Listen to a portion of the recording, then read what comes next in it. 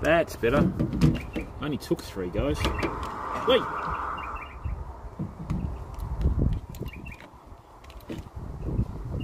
Tell ya, it's tough to work under these conditions. Kobe Bryant, mate, how are you, buddy? How's heaven? Hey MW, how are you, bud? All right, let's chuck that down there. That's going to overheat in a second, but we'll be out of here before then. Right, this is good. We can get the other battery pack sorted.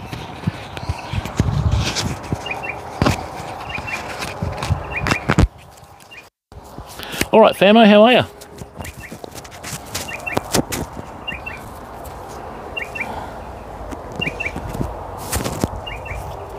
Hey Terry. Oh, 2:20 AM. Naughty. Playing up again, aren't you? All right, welcome everyone. All right. Hey Kobe, does Shaq know that you've got that username, mate? All right. All right, that's there, good. Welcome everyone. Okay, so. Hey Stinky Pinky, how are you, mate? Welcome to the stream, bud. Welcome crew, my name's Jim, this is Australis TV. Big shout out to our sponsors, Millard Marine, Qualia Fishing Reels and also Rode Microphones. Yeah, good MW. If you're serious about your streaming, get serious about your audio, okay? And if you want to do that, get Rode Microphones. Since we've had Rode Microphones sponsor us with the product, our audio on the streams has gone to another level, okay? So as you're well aware, 2 days in a row, we've lost that big bream from this stretch of river, all right? So, yeah, can't sleep. Need to get it, okay? And, yeah, we just need to sort it, you know? And, yeah, can't sleep, need to catch this bream. But anyway, now the other thing is too, fam, what I did today is I went into a local store, Whitey's Tackle in Treendale, okay? Me personally, being in Bunbury, I support Whitey's and Sports Marine for fishing tackle, okay? So with that, always buy local, all right? And what I did is I managed to buy a chair that can hold my weight. And what we're going to do is we're going to do a different perspective today from other fishing streams. What we're going to do is we're going to set this up so it zooms in just past my shoulder level, right? We're going to put the chair here, okay? And what we're going to do is I'm going to show you this stretch of river and we're going to fish this stretch of river. We're probably going to be better here out in the shade, right? And what I'm going to do is I'm just going to plonk the chair down here, and what we're going to do, okay, is we're just going to cast a bait out, right? And just leave it for the bream like we did yesterday. And then what we're going to do today, fam, is I'm going to do a lesson in soft plastics for you, okay? Now, with soft plastics, I'm that old I can remember when soft plastics came out on the old jig heads and that sort of stuff in the early days with the scroungers and that sort of thing. Now, nowadays everybody fishes with them. They catch everything from Samson fish to kingfish to trout to redfin perch and everything in between, you know. So in America with the bass and all that sort of stuff, you know what I'm saying? They just absolutely go off the charts, really. And the good thing about them is with soft plastics, not so much in the deep sea ones, but a lot of the smaller ones are still relatively thank you, Stinky Pinky, and I really appreciate everybody giving up their time to come in today, okay? Now, your best friend in summer in Australia is a stick, because that way you can beat the snakes off with it, okay? But remember, you only get one chance. But your other friend is Aerogard, because without Aerogard, you end up looking like a flopping pincushion. And at my size, not good. Back in a second. Right.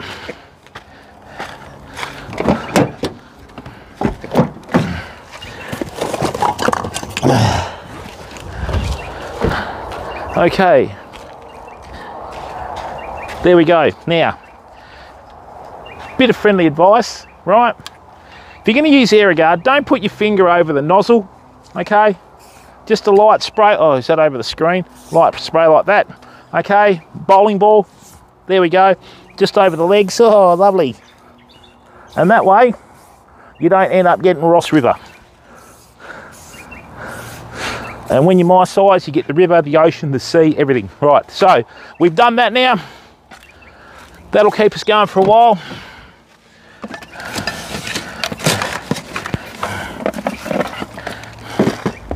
Now, we're going to be using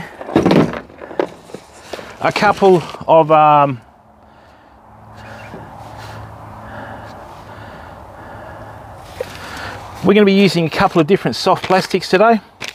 Okay, so there's a couple of different flavors. Jigsaw, how are you, mate?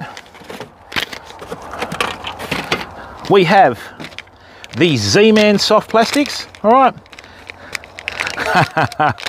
Jigsaw, how are you, mate? Yeah, sorry, mate, this Streamlabs is a bit different. We got to refrain from the symbols and that. So, these are the Midnight Oil colour from Z-Man. Okay, when you're fishing for bream and when you're fishing for estuary species like flathead and that sort of stuff, okay, your dull colours like,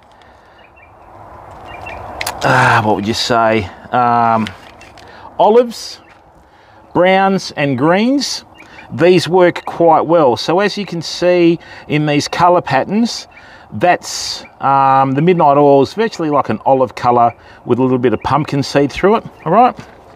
Then from there you go to the bloodworm colours, right. So with the bloodworm colours, they're more of a reddy brown and they have more of a red speck through them, okay. Right, how are you, Manzi? Welcome, bud. From there we go to these Pro Lures, which are done by Pro Lures Australia, okay. Now, these are smaller single tail grubs. So with that, when you've got the, on the back of the soft plastic, see that little paddle tail, right? That's what you call a paddle tail, okay? With these soft plastics, they're tapered, so what'll happen is the water will rush over the front of the soft plastic, then it'll start to close in on the back of the tail, which will cause this tail to move, which will give it an action in the water, all right? And then that attracts the fish. Then you get to take heaps of photos and brag to all your friends, right? So, these are the Pro Lures. We've got a brown Pro Lure there, and we've got the olive, which is a very, very similar colour to this one from the Z-Man, okay? And the other thing is too, if you're going to be fishing for flathead and that sort of stuff, half the time, I don't really think flathead are anywhere nearly as fussy as your bream. So you can use these multi-packs.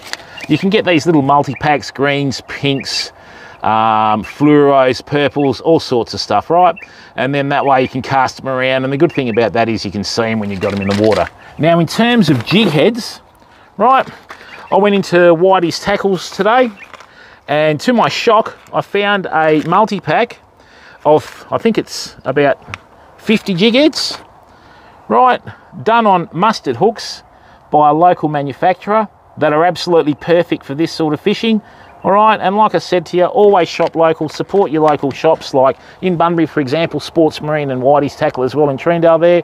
They're involved in the community, they put a lot back into the community, and they're a part of the community, unlike the enemy, and we know who that is, so let's not go there, right? And that way, you know, when you support them, they inadvertently support you with knowledge, and a lot of them will fish locally and know people that fish locally as well, okay? And that one little piece of information could end up making the difference between no fish on a trip and bagging out, but we fish catch and release, so it doesn't matter anyway. All right, now,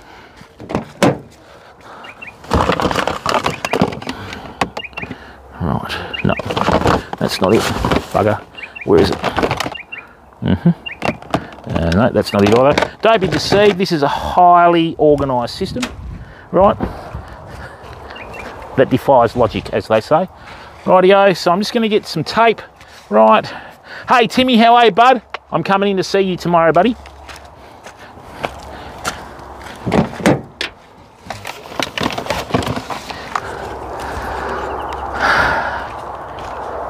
And obviously, fam, if you're in the market for a boat and you're in the Bunbury or the greater region area, go in and see Millard Marine, okay? Oh no, don't start your Lionel Richie. There's no room for Lionel Richie here, okay? I keep telling you, Timmy. Oh man, I just started sleeping again, okay? And also, a lot of people don't know that Millard Marine also do mechanical work. I take my car there exclusively, and from my own personal experience, I made the mistake of going elsewhere. I spent a lot of money on the old Hilux with people that actually didn't do anything, took it straight down to Millard once I got to know them and all the rest of it, and within 10 minutes, the mechanic there rang me and told me what was wrong with my car. So trust me, from my experience, right, I know what I'm talking about, okay? Jigsaw, how are you, mate?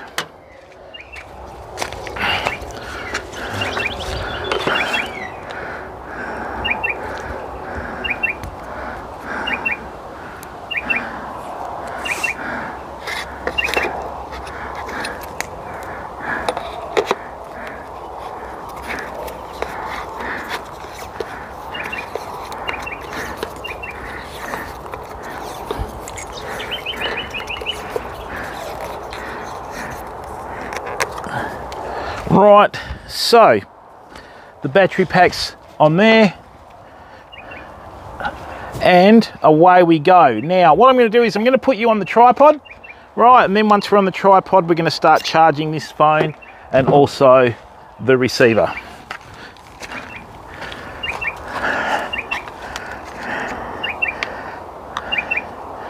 All right, famo, good work. Oh, I taped the wrong one, you're kidding, really? Oh dear, that's all right, we can work this out.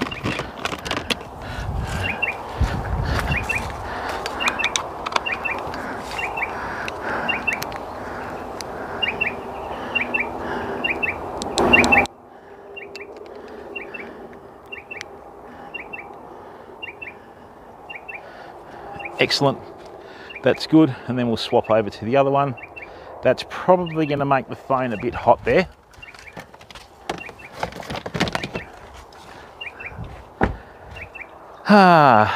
Right. We'll figure this out in a second. That's plenty clear enough. Good. Excellent. Oh, thanks, mate. Yeah, I've been seeing that, Jigsaw. Yeah, the old houseboat has its merits, doesn't it? What happened there? That's the screen. Hang on. Why does YouTube quit? Yes, thank you.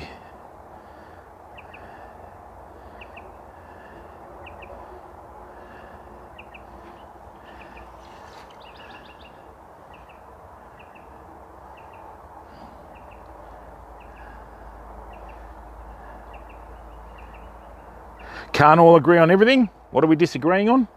All right, famo, so what I'm going to do today is I'm going to show you a product that I found that I've been looking for a while, right? And I finally found one in my size, which is a rarity. So there we go there. Let me just chuck that down here and hope that the heat's not going to get that. Chuck that in there. Okay. Now today I went down to Whitey's Tackle, right, and I can't even reach that because I'm on the lower level here. And I invested in a chair because let's face it, I'm getting old. The body's starting to slow down. The waistline's starting to catch up with the knees, right? And sometimes you need that little bit of luxury, you know what I mean? So what I did is I went down and got myself an what is it? Yeah, Oztent gecko chair. Now, I don't buy cheap chairs because they very rarely last one trip with me. And as you can see, this is straight out of the box. Right.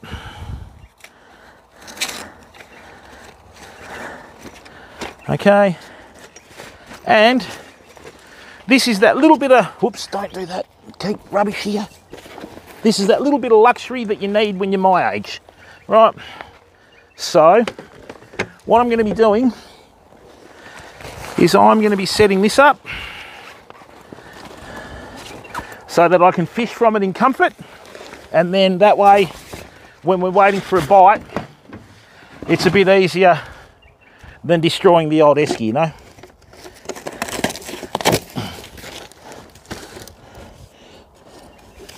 So the weight limit on these is 150 kilos, which is me plus lunch. And the stuff that's available on the market nowadays, unbelievable. Check this out. Ta-da! Lovely. Right, look at that. There you go, size BB for bowling ball. Yes. All right, fam. So, hey Glasgow Rebel, how are you, bud? Welcome to the stream. Yeah, it helps Stinky, doesn't it? All right, so what we're going to do now, okay, is fishing bait and fishing soft plastics, two different beasts. Okay, let me just put this in the shade a bit, fam, because that sun's going to cause the phone to cook in a second. Let's go back here a bit, right? And what we can do is zoom in. There we are. Okay, we've still got Wi-Fi. We've still got everything. And what we'll do is I'll show you how to fish these different stretches of river. Right, I'll just get me trusty old hat. Now,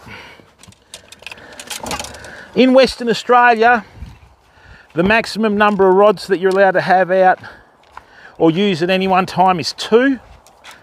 All right, so that's what we're going to do today.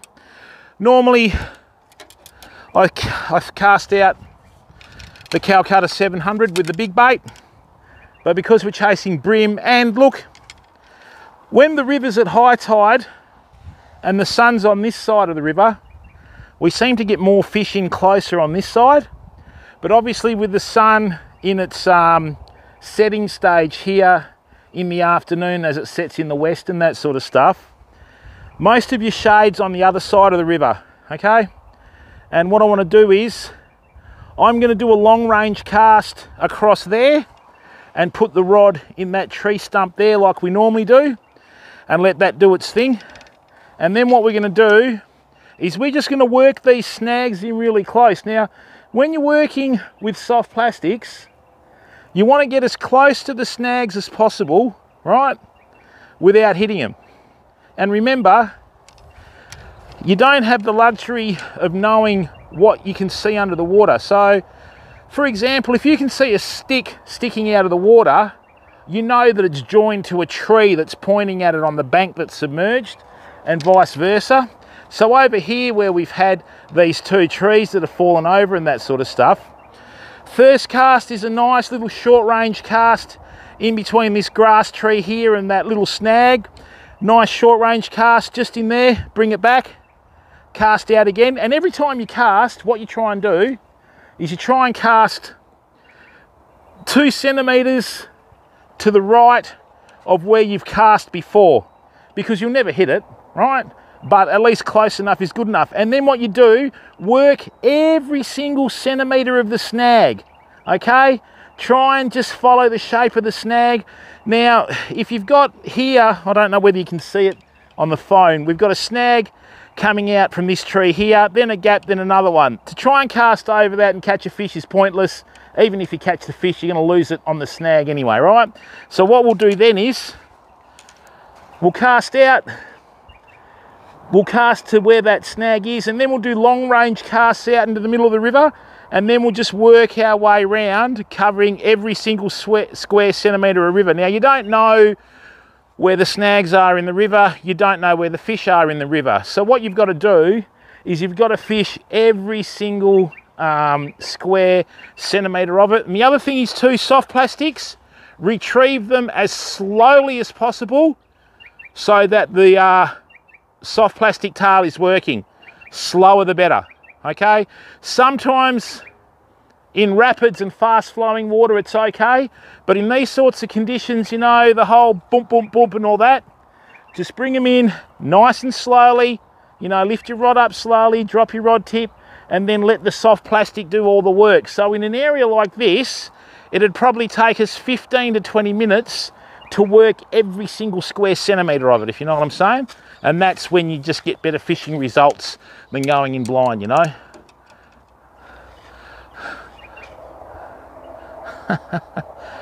What was that? Your river is big? Oh yeah, probably, mate. We don't have very big rivers here.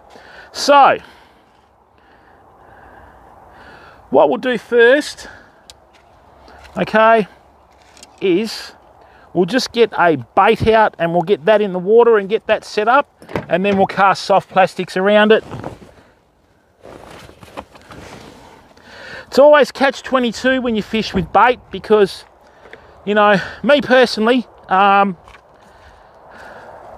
when I fish with bait, I like to cast it out and not touch it at all. And normally, you know, if you're fishing away, you're holding the fishing rod, you'll chat to someone, you'll move the bait. You'll chat to someone else, you'll move the bait and all that sort of stuff. And then what you do from there is you'll always move it, and I've always had better results just casting it out and leaving it, fam, okay? Now, let's just get our bait out. George, how are you, mate? Welcome to the stream.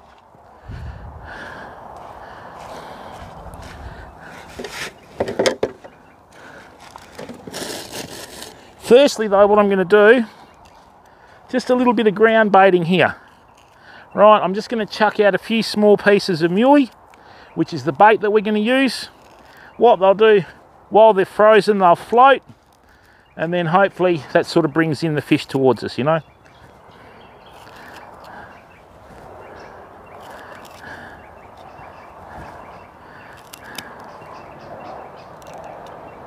Did something hit that? Right.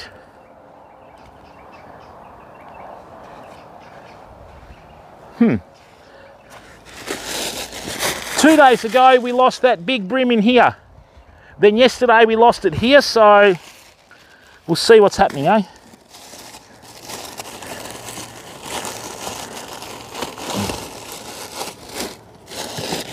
All right. Nice, we'll chuck that there. That's going to be my rod holder as well. Let's just defrost this for a second. And you never know, we might even get a mulloway that comes up, although I normally catch mulloway on high tide. I don't really get them on low tide.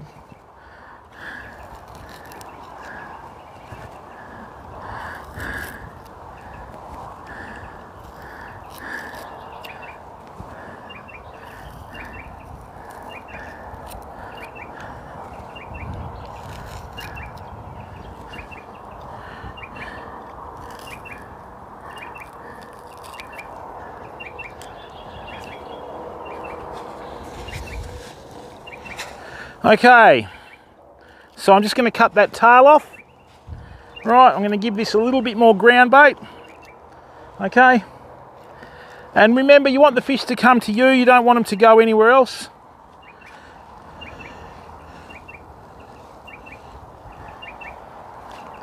So don't chuck them too far away. A lot of people that go marroning make that mistake as well. They'll go down to catch marron, they'll get a heap of pellets and throw them out in the water as far as they can. Don't do that. Put a big clump right on the edge of the water and get them to come to you. I'll show you that later on this year when we do a marroning stream, okay? So, let's get the bait out and away we go.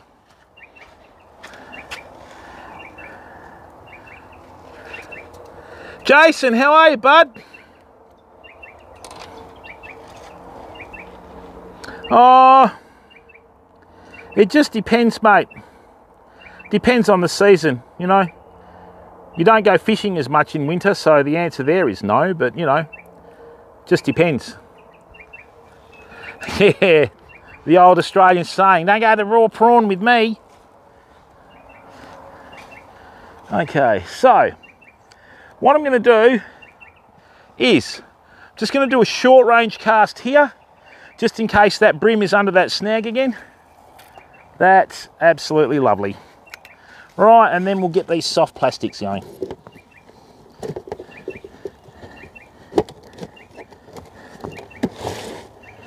Hey, there we go. Impromptu rod holder, I think. Lovely.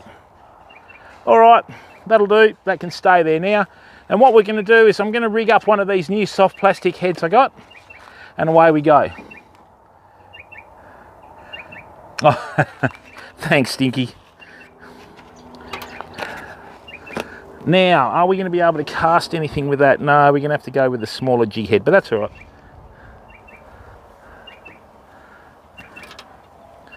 We'll use them a little bit later.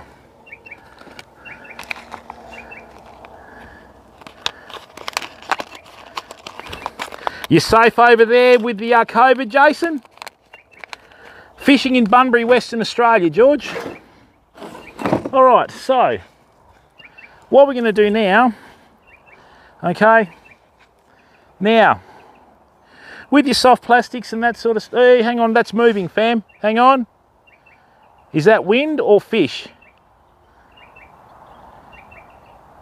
I think that's wind.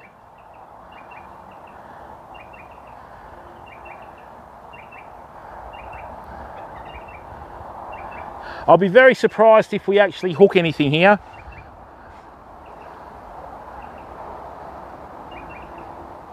But you know, there's no rules to fishing. Right, let's just do a short range cast under here. Wait.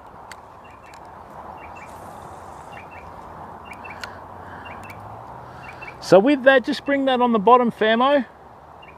Something's having a look at that bait. I'm a bit shocked there. Right, and what we're doing, we're just bringing this in dead slow along the bottom, okay? And what I'll do is I'll bring the cam down here, and I'll show you how this is working along the bottom, all right? You don't need to go super quick with soft plastics. You just want them to be able to go fast enough so the tail's moving and straight along the bottom, all right? Let me just have another little cast, and then we'll shift this out.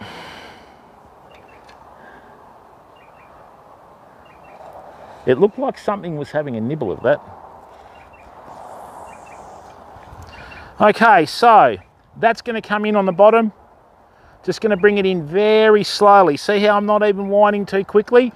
You want it just fast enough to go just above the bottom though, so it doesn't get snagged like that. Come on. Right, and when you're fishing in clear water, you'll often see fish do follows, which can be a bit nerve-wracking, you know what I mean? So I'll just start winding that just nice and slowly. I'm going to keep this rod tip up because I want it to just stay off the bottom. This is a pretty silty bottom here covered in leaves. All right. If you drop your rod tip, the lure will just stay right on the bottom, all right? We'll just let that work a bit more.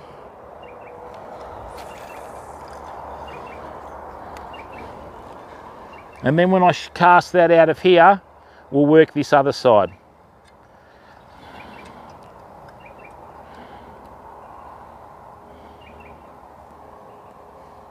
Nice and slowly, let the lure do the work. As long as it's moving slowly, that paddle tail will wiggle. Right, and I'll show you exactly what I mean by that in a second. Okay, a lot of people think that you have to retrieve this really quickly to get the tail to work on the soft plastic. You don't. You'll be amazed as to how slow you can retrieve it for the tail to be going flat out, you know? All right. Lock down. Yeah, okay. Bugger, yeah, lockdowns are not good for anyone, mate. We had a 5-day regional lockdown and we went about feral, I think. Righty, I don't think there's anything on this side. We'll shift it over. So what we'll do is, we'll just bring this down here for a second, right? Like this. And I'll show you how these soft plastics work, because there's a lot of misinformation about the soft plastics. Right, so just have a look in the shallows here. Okay, what I'm going to do is I'm just going to cast this out.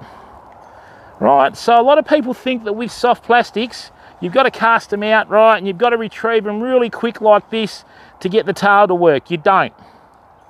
Okay, so I'm just going to cast this out just out of view of the phone, right, like this. And this is how slow you can retrieve them to get the tail to work. Watch. I'm not even, oh, that's on the bottom. Get out of there. I'm not even really winding that quick. See how the tail's going flat out? That's hit the surface there, so it's stopped. But we'll go again. Right. Like that. I've had a long leader on this because I lost a fair bit of braid. I'm not even retrieving this that quickly. Okay, and lifting the rod tip. This is being retrieved quite slow, and see how it's just hugging the bottom, and look how fast that tail's going, and it's sending off all the light and that sort of stuff. All right, we'll do that again.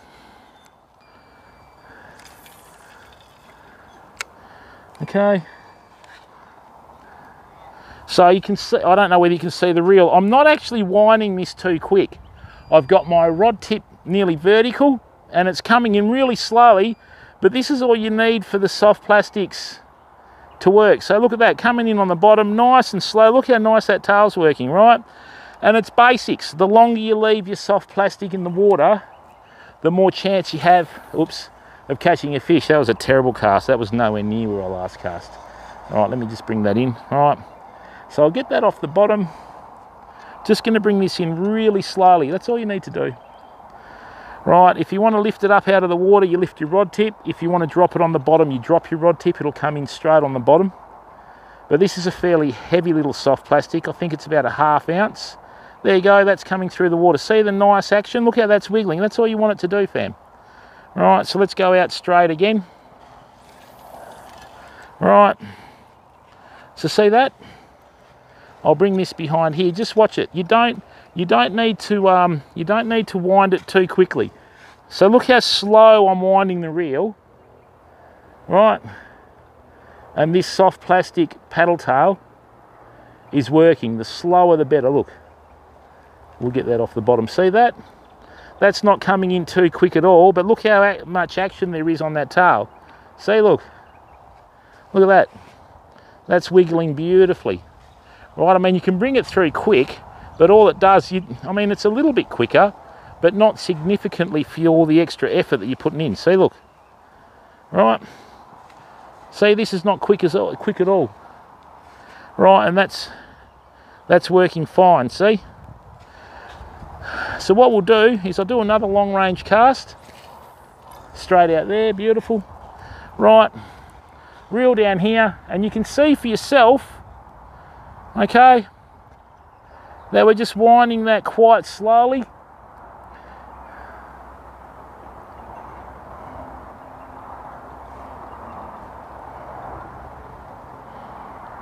I mean, you can give it a couple of little bumps if you want.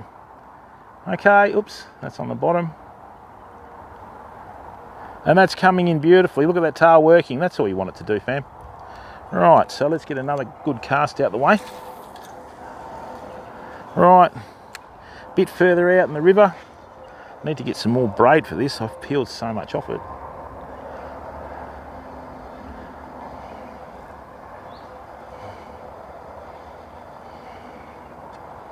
And then what we're going to do is we're going to cast this bait across the river, and then we're going to fish with soft plastics around this snag, okay? I've got to get this phone out of the heat so it doesn't cook, but here we go. That's just coming in. That's how slow I'm winding the reel, and see the soft plastics? You're not retrieving it too quickly at all, okay? You don't want to race the fish with the bait, you know? All right. So what we'll do now, okay, we'll bring this in the shade here, like so. Great, so that's out of the shade of the camera. Right, let me zoom that back in a bit. There we go, nice.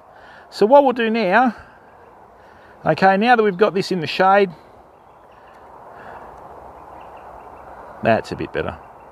Now that we've got this in the shade, I'm going to cast across the river. Right, if there was a bream there, we would have hit by now.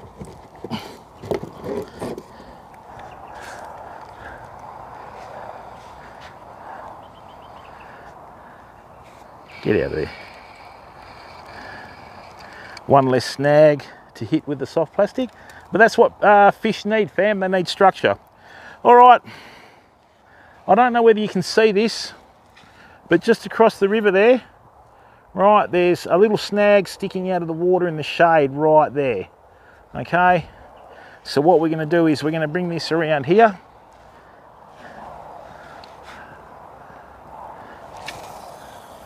That was nowhere near it, but that's still not a bad cast because we dropped a fish there yesterday. So I'm just going to chuck this over here.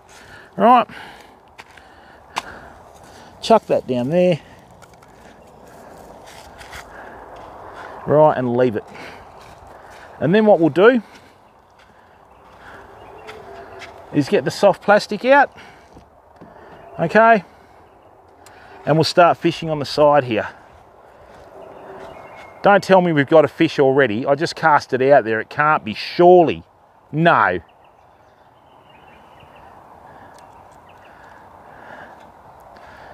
Okay. So, in here we've got this snag. Now remember with your casting, fam, you can have so many different, every single time you move your rod, that's a different casting position, okay? There's about 60 different angles that you can hold your rod to cast with, famo, right? So this is a tool. It's a very valuable tool for your fishing, okay? So you don't even need to do these big long range casts like this. Just a little cast in here, look, boom, lovely. Wind it in really slow. Okay. There we go, the soft plastic's working beautifully. And the other thing is too, if you want to cast for accuracy, reduce the distance between your soft plastic and your rod tip. Right, so I'm just going to sit here nice and gently. I'm not going to overcast this. Away we go again. Beautiful. Keep that rod tip up to keep that soft plastic off the bottom. Like that. Get that out of there. Great. Now, what we're going to do is cast a bit closer to the snag, but a bit more to the right. Lovely, beautiful.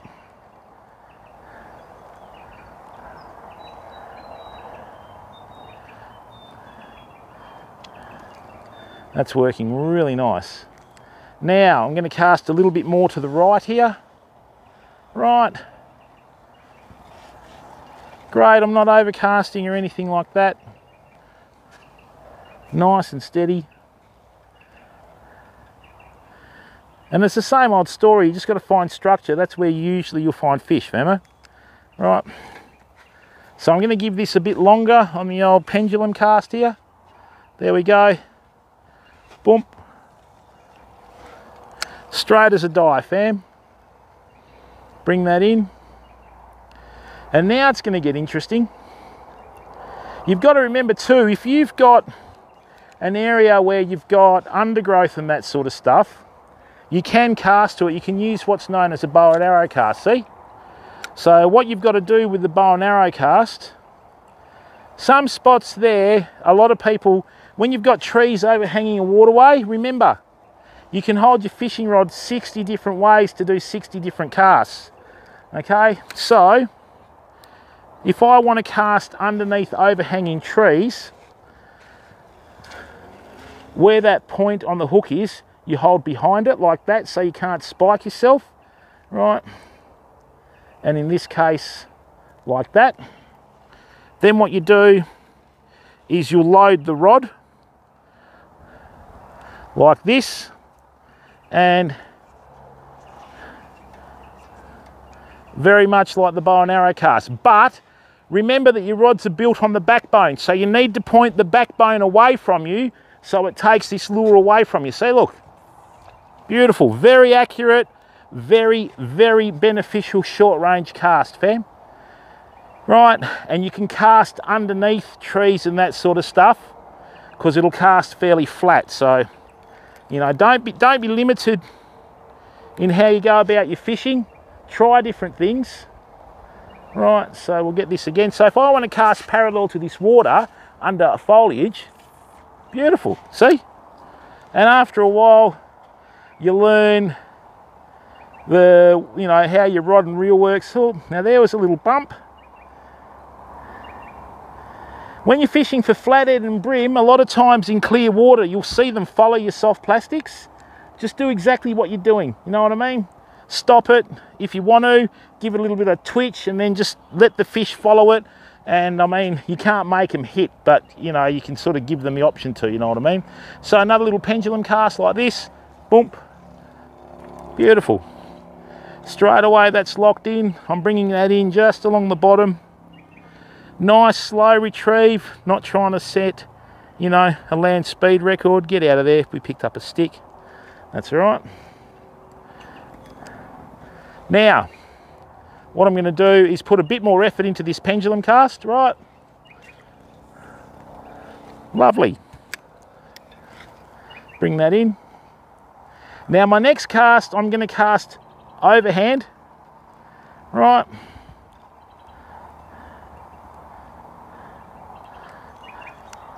And then I'm just going to bring it through here, and I'm going to do a nice little cast about 6 foot past this snag just on the left. That's good. And what I'm going to do is I'm going to bring it in along the snag. Okay, like that. Just nice and steady. Not going too quick, but I can feel the tail on this soft plastic working. You know what I mean? It's got a nice little wiggle to it as well. Now what we'll do a slightly longer cast. Where's that? On that same line though. Right, that's a little bit deeper out there, but because we're doing, I think that's about a 1/2 ounce jig head. That's going to come in along the bottom beautifully. Right, and just enjoy your fishing, fam. Don't treat it as a competition. Come down here, work every single square centimetre of the waterway. Now I'm staying in one section, obviously, because I've got a bait out and we're live streaming. That's lovely, beautiful, see? And what I'm doing, right, is I'm fishing every single square centimetre of this waterway. Now this is coming in a lot closer to this snag. A lot of fish will hang out near snags, right? They'll swim out, hit a bait, or they'll hit a lure and they'll turn straight away and try and go back into the snags, right?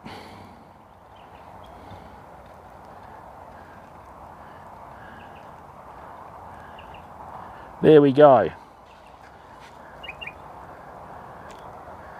Right.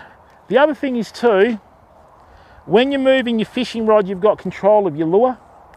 So, you know, I can cast like this with an underhand cast. I call this a pendulum cast, you know, like the pendulum, like this there. Nice effortless cast, beautiful. Where you're pointing with the fishing rod is where it normally goes. Right, bring this back in, like so. But you can do other casts. To cast further, you need to just increase your line speed. It's as simple as casting back and then forwards, right? So watch this. If I start from here and then I cast like that, that's not a bad cast, right? We got reasonable distance. I'll bring this in.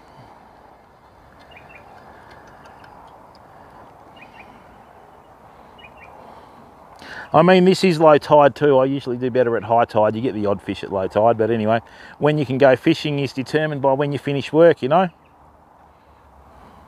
That's good, just coming in along the bottom there. Now, I can cast significantly further with a little bit more effort. Watch, I'll just do a back cast and a forward cast, watch. See that? Okay, oops, ooh. I'll tell you what, this fluorocarbon's not doing it for me. What did I do that for? Come on, mate. Yes. I put a long leader on here because I took off a heap of braid, right? But I've got a really good rolling swivel on there, but it's still not doing the job, is it? That's the problem with fluorocarbon too, like all monofilaments the same, fam. Doesn't matter how much you spend on it, right, it is all prone to twisting. Let me just get this out of here. I'm gonna have to go and get some more braid, I think. Let's just get that through there, come on. Or I can swap this reel over with the other reel that has more braid on it.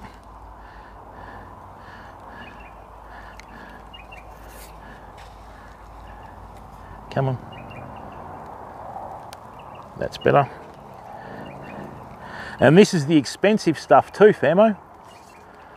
So don't think that the cheap lines are the only ones that give you grief. There we are, that's a bit better.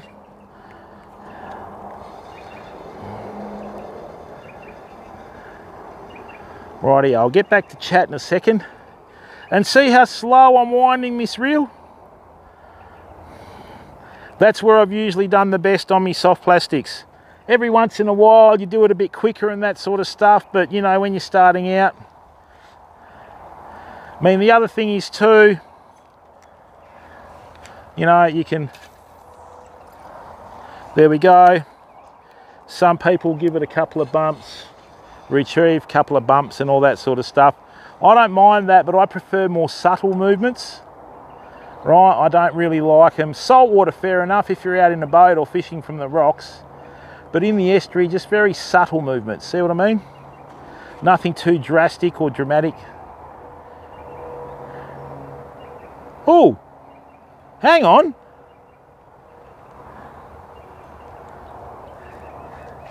I think we had a little nip then. Well, there you go. All right, let me just get the phone.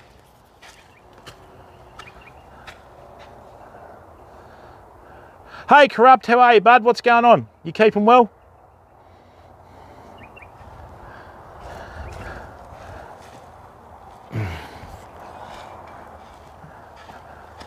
All right, this is all good. And thanks for giving up your time to come in and watch, fam. 12 viewers, that's awesome. Right, so the receiver's charging, which is good. We've got full Wi-Fi and everything, excellent. Right. Yeah, good, Nathan.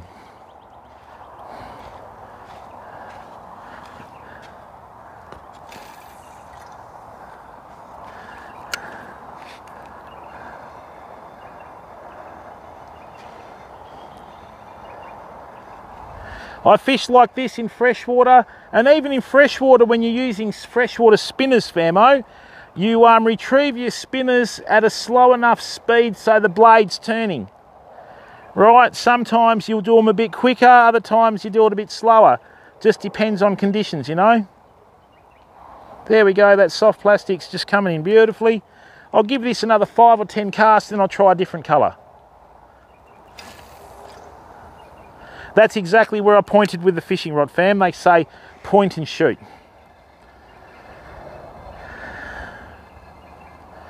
Okay, so you can see that with what we're doing, it's not that quick. I'm retrieving this soft plastic enough with the rod angle like this to bring the soft plastic in just above the bottom. Right, and then what I'll do, I'll just give it a couple of little bumps. Nothing too flamboyant, you know what I mean? That's just on the bottom there. 9 times out of your 10, fam, a fish of a lifetime will hit you at your feet. I've lost count of how many like 6 and 8 pound brown trout I've lost there, you know. Enough to lose more sleep than this bream that I missed the 2 days. Right, that's a really good cast. I'm trying to work my way around to the left here to bring it towards this snag. Right. That's underneath it, beautiful, come on. And with soft plastics too, your hookups are fairly instant, fam. We don't have the population of bream in this river that you have on the east coast or down south further. Last year, no, the year before last, there was a really bad fish kill here that affected a lot of the fish populations. There was runoffs and that sort of stuff from paddocks further upstream that ended downstream. Nice. Soft plastics are pretty good because you can cast them and forget about them. they'll usually always land in the correct position because of the weighted head on them. Right, see, I'm not doing anything berserk here. I'm just bringing it in as a nice steady rate. I'm getting that tail to work, and away we go. Now, we don't know what's in this river, right? So I'm going to start working this section here now with the soft plastic, and let's see if we find any other snags and that sort of stuff, you know. And the reason why we're fishing this spot is the last few days, or probably the last week, we've been coming here, we've usually caught fish.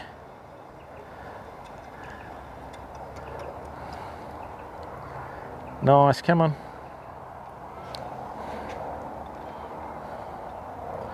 Steady, steady. And this is a good way to keep yourself occupied when you're fishing, famo. You know, bait fishing can get a bit boring sometimes, unless you're sitting there and doing other stuff apart from bait fishing, which I don't do, so. Nice. Clip that tree on the way through, centimetre perfect, as old Dennis says.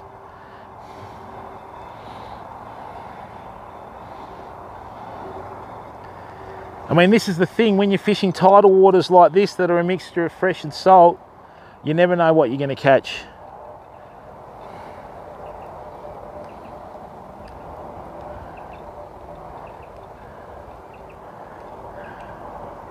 It's probably in a little bit too close to the surface.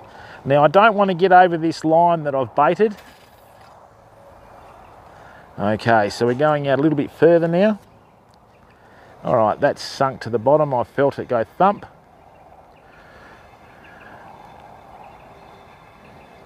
This little qualia reel's got a 4.75 to 1 gear ratio.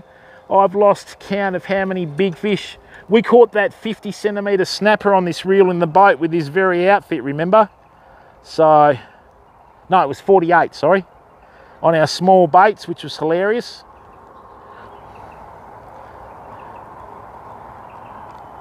Right, let's get a bit closer to that line. Straight in the tree, you idiot.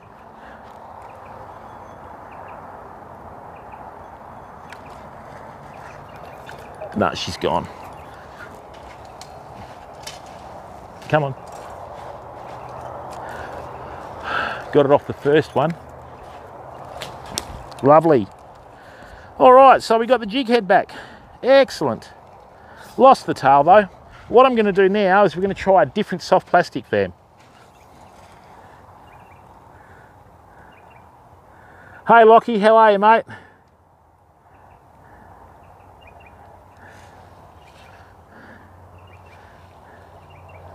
Yeah, it's not too bad. Lockie, what are you doing? Right, I'm going to try one of those smaller jig heads with a single paddle tail. No, not a single paddle tail, just the single scrounger tail, as we used to call it, right?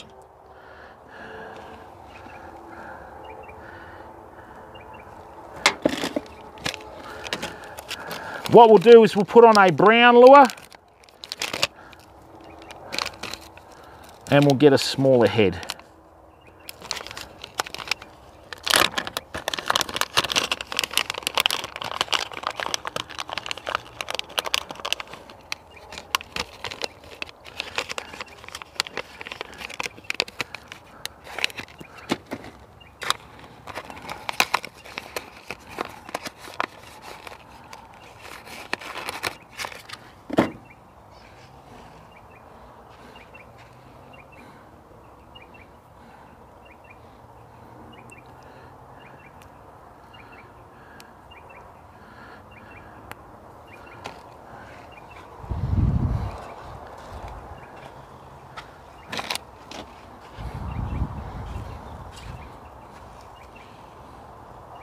Well, that's why, Mike, what you do is you step aside.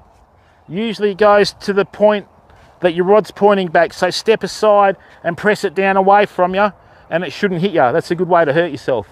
All right, famo, so we've got this smaller jig head on now. Right, like so. What we're going to do is we're going to just put it through here. Like so. Get in there, mate. Get that pushed through, the little grub pattern. Nice. There we go. That's not too bad. We're going to go for a brown colour now. This is a little bit more natural. All right. And let's see how this works. And it's good to test out these different soft plastics, fam, so you know how they work in the water. Okay, obviously we're not going to cast as far with this one as we are the other one. Oh, that's lovely. Look at that. All right. Let me show you the difference between this one and the other one, okay?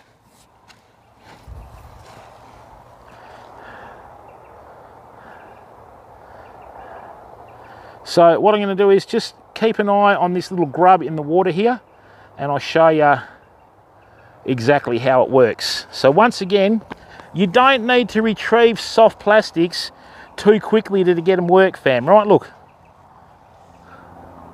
All right, like so.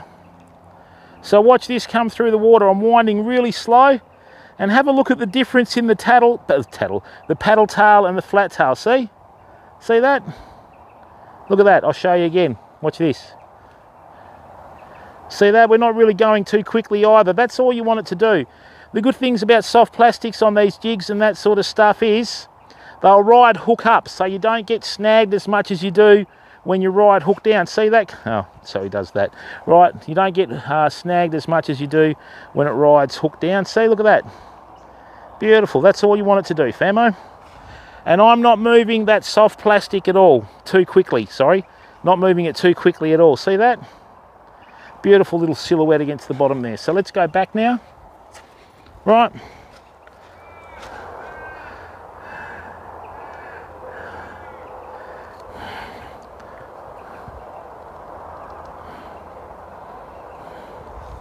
Lovely.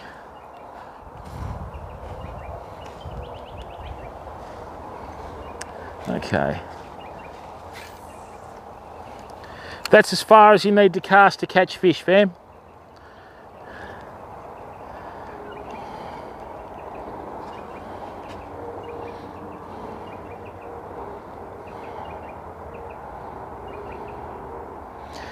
Now we're going to have to fish this one with a different angle on the rod, because this is half the size of the other jig head. This will come up a lot shallower, so these little 1%ers that make all the difference, right? So what I'm going to do is I'm going to hold the fishing rod at about 30 degrees from horizontal, okay, and that's going to bring it in just above the bottom because it's such a light little soft plastic. Let's bring that in. Yep, that's sitting mid-water nicely. Right, so we'll go again. Okay. How fast you retrieve it, the height of your rod tip, whether you're using braid or monofilament, all contribute to the depth that your soft plastic like this is coming through, okay? Now that's caught itself on the tail, which is all right. That happens once in a while. That's a good little grub soft plastic, isn't it? Let's go again.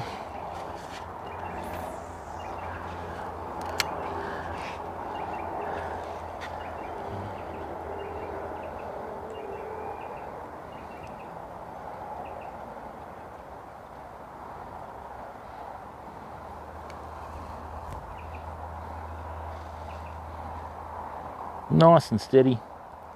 That's what you want.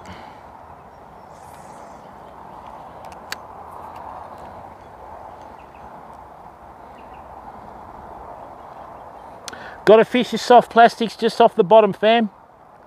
Right, you don't want to bring them in on the surface too quick. That's what surface poppers are for. Right, cast it out. Let it sink. Okay, bring it in, you know, 5 to 10 centimetres off the bottom. I can actually fish that like that. That's good. And let me just check the angle out.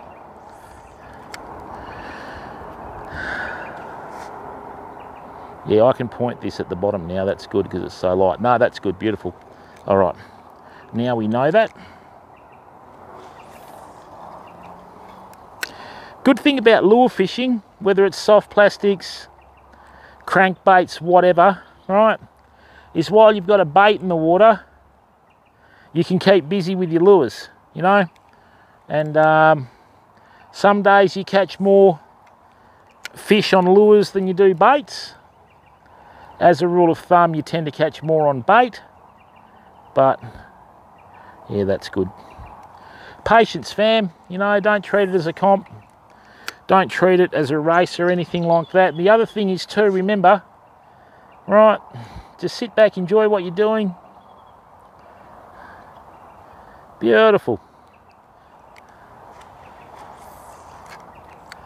And you've always got to learn how your equipment works. A lot of people go out and buy a new fishing rod. I know some people that go out and buy a different fishing rod over every week, and then they brag about, you know, how many rods and how many reels they've got. That rod that the bait's being used on there is over 30 years old. This one here is, I was lucky, I just went into a tackle store, and it's not even a river fishing rod, it's a jig rod that's weighted up to 160 grams. But what they rate it at and what you use it for depends the size of reel, the size of line, what have you. I think this is a great little rod for the river, and because it's so fast in its taper, right, I can use braid with it, and I out in the ocean I can use slightly heavier sinkers, and when the fish bite, because it's got a very fast taper, I can set the hook straight away. You know, that's swimming beautiful. These have come a long way since the early days, man. You should see some of the soft plastics I used back in the early days, famo. All right, players, how are you, bud? Welcome to the stream. Right, let's see what's happening here now, fam.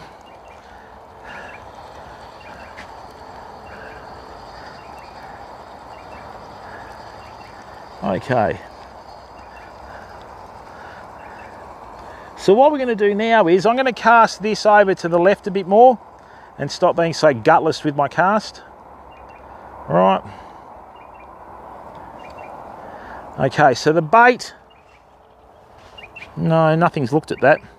So what we must have is there must be a snag just in here about 6 foot to where I just cast. You're kidding, right? I need to put on glasses, fam. I couldn't see that. All right, we need to do a new rig. But what I might do is, because this has got the newer braid on it, let's have a look. Excellent. Now, I'm using 14-pound trace for bream today. Now, with that 14-pound trace, the good thing about that is you'll still catch the fish of a lifetime, but if you get snagged when you're using 20-pound braid, you'll at least get your sinker and your swivel back, okay? And then all you have to do is replace that much length of your, you know, 14-pound leader. So what I'm going to do is I'm going to swap this reel over onto the other rod and start casting the lures with this. And then what I'm going to do is I'm going to actually, yeah,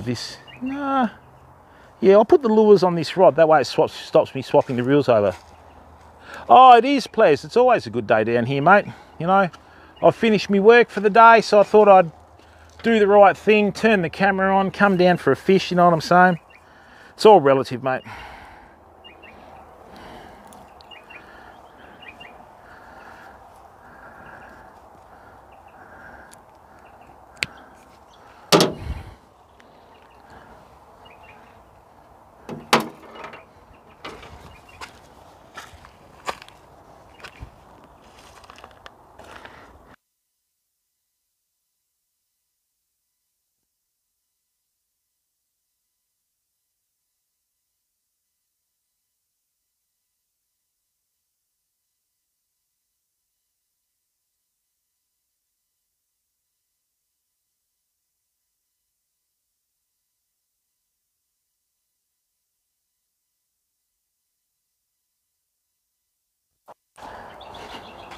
It's not looking too good today though, famo. We've, you know, haven't caught a fish yet.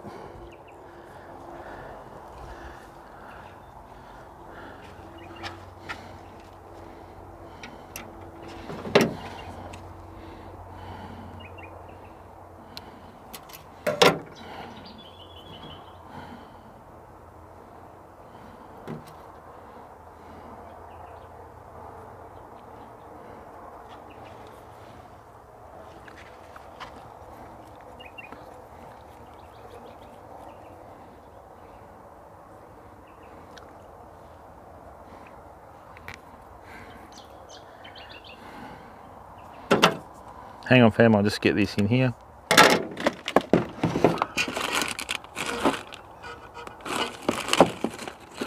All right, there's our, no, that's 50 pound, that's way too heavy. All right, just give me a second. 20 pounds, still too heavy. Where'd that 14 pound go? Come on.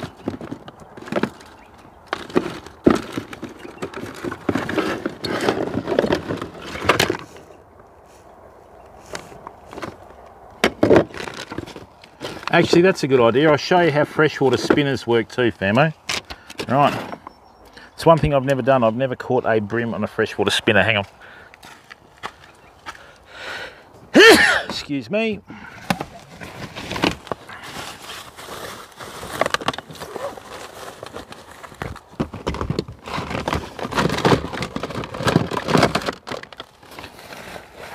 Where'd it go?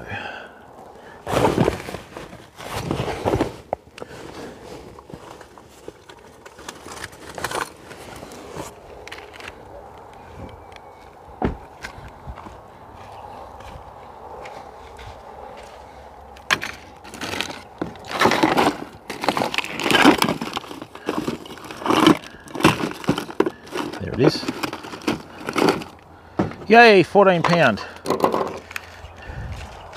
Another really good colour that works in rivers and waterways, fam, is a gold lure with a black top like that. This is a copy of a Yozuri. It's a copy of a Yozuri minnow. Some people use these and that exact colour for redfin perch and trout in the rivers. What we'll do is we'll cast this one out ourselves and I'll show you the difference with the hard-bodied lures, what sort of actions they have and that sort of stuff. I think that will work. It looks fairly similar to a Yozuri, you know.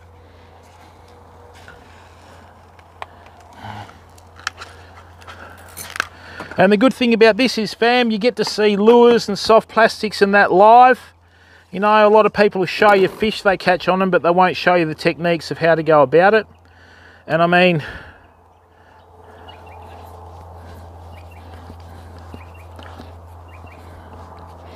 there's not a school that you can go to you know, learn how to catch fish. It's just trial and error as you go along, fam. So, you know, and the difference between an expert and someone who's starting out is the experts already made their mistakes, you know. So, not that a lot of them like to admit that, because they like to think that they're, you know, the best thing since sliced bread. Never too old to learn, fam. Okay.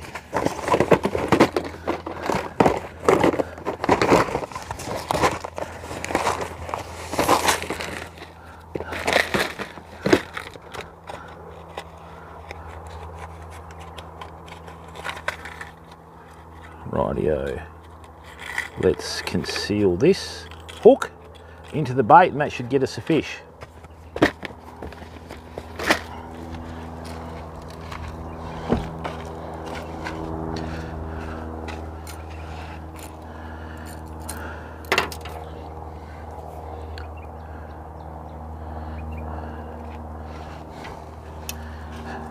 I just use very basic knots for fishing, famo. So what this one's going to be, okay, I'll just bring this through here now. Don't do that. There we go. All right, so 1, 2, 3, 4, 5, 6, 7. Around the line, back through that little loop there, closest to the hook, and then back through where you've threaded it. Okay. Form the knot, a little bit of spittle. Never yank on knots. Just form them gently, because if the tag end sort of slides over the hook eye, you're going to have headaches, and that's fine. That's all you need. Look at that. Okay, beautiful, nice simple knot, nothing too spectacular about it, you know.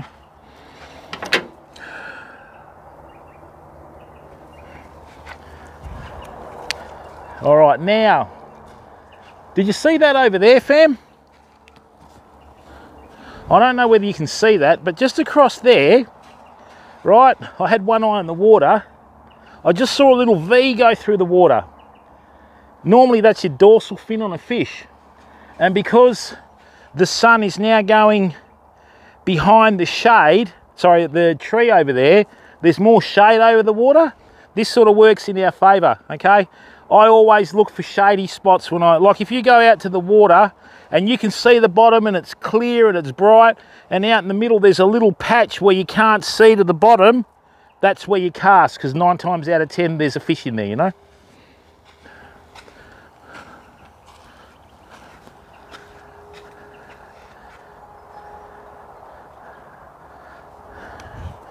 Right.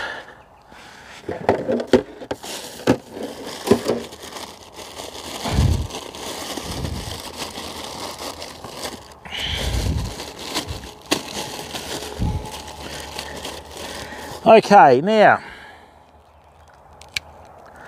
nice little bit of muley on the old tail.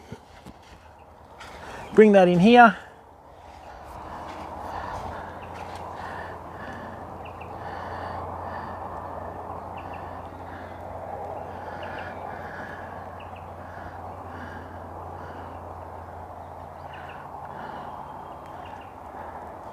Lovely. So what we're going to do is we're going to cast over here now, and then we're going to fish with lures over here. So, nope. Let's bring that back. 2 different rods with 2 different actions, fam. Okay, I can actually see what I'm doing now, which is good. Let's bring that through. Did I do that again? Wow. Hang on. Why is that out there? Hang on. That's better. Let's have a look at that hook.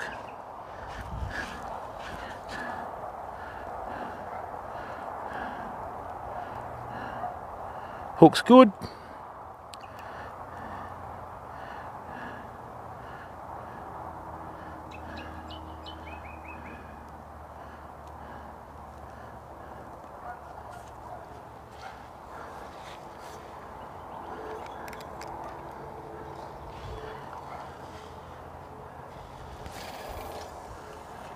That's better. Right, that can go in there.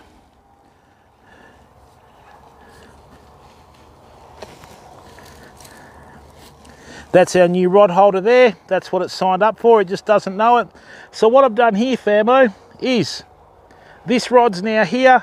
I've pushed that through a tree stump. The butt of it's in the sand. I've got a straight line here.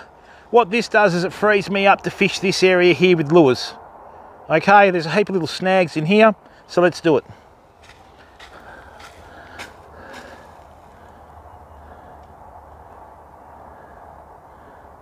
Thanks, Stinky.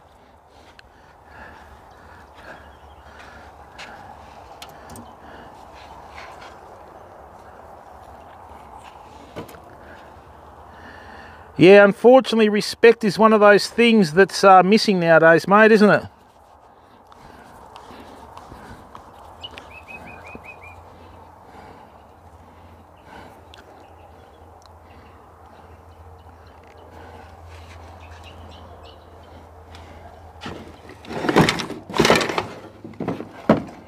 Oh, there's the jig end. Whoops.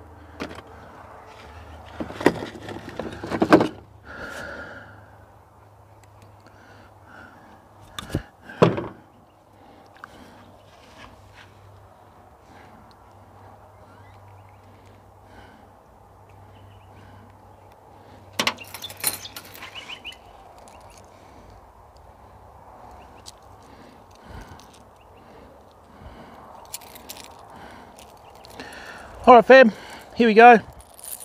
Now this has some subsonic rattles in it, which are little plastic beads to make a noise. Right, Daz, how are you, mate? Now, with crankbaits like this, it's a bit different. See how I've got that snap swivel at the front? Normally you'd fish that with a loop, right? When you cast these, just a little tip. If I cast this and not correct the position of the lure, right, it'll tangle on itself. So I'll give you a little short range demo.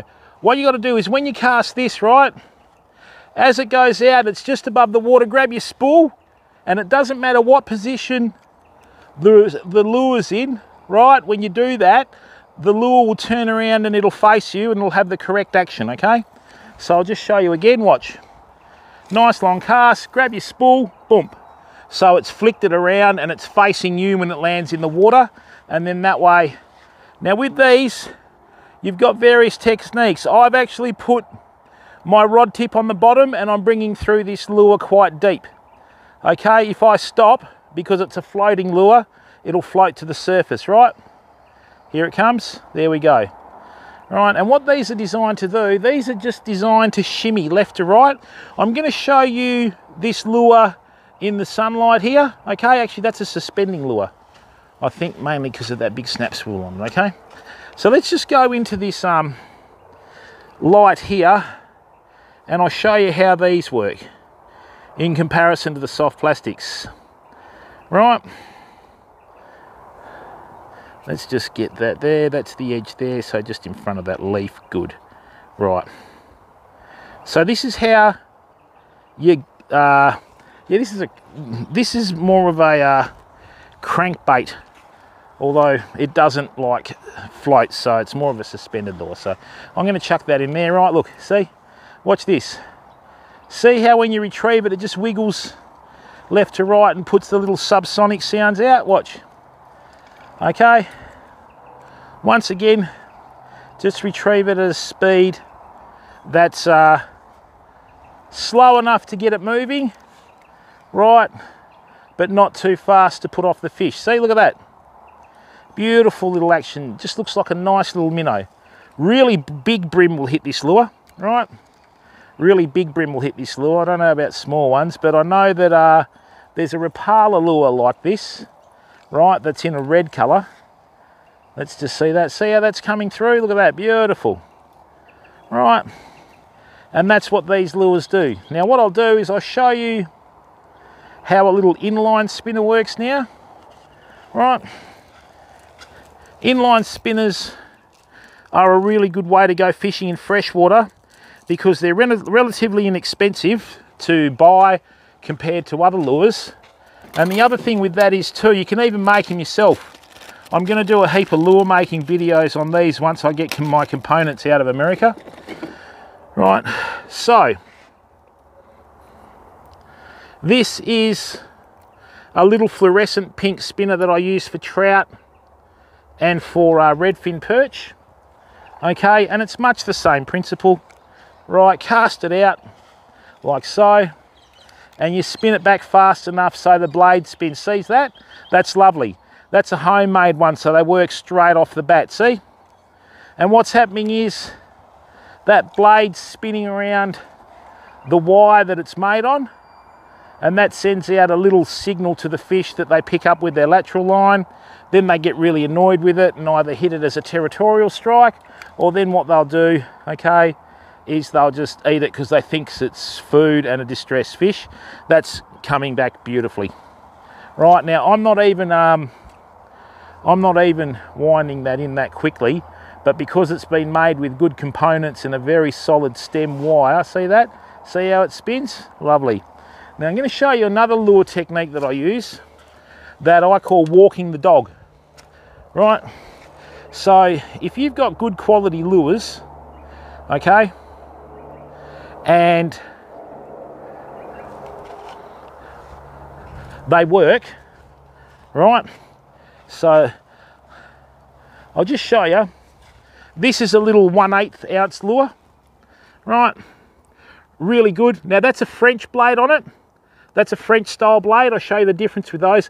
These work really well in snaggy water because with the American style spoons, with the Colorado spoons and other spoons, they're more perpendicular, and this will be able to get you through like the snaggy stuff a lot easier. Now this is not very big. It's only about 3 centimeters or a bit over 1 inch long, but it will catch a lot of really big fish. Okay, as I tread in another cowpat, awesome.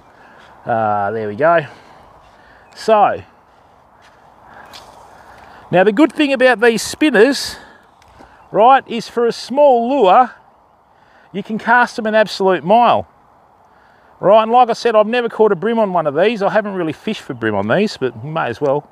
We haven't caught anything on anything else. Right, not a good cast because it's too far from the first cast.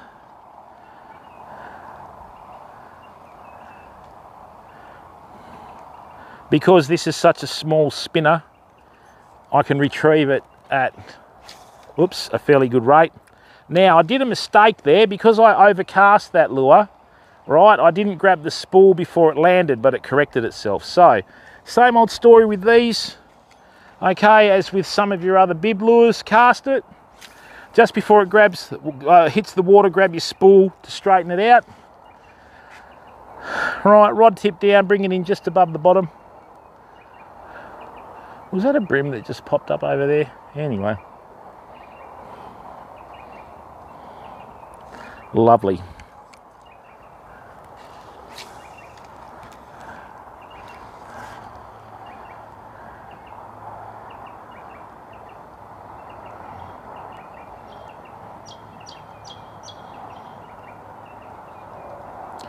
The other thing is too, fam, when you're fishing, right, be systematic when you're fishing.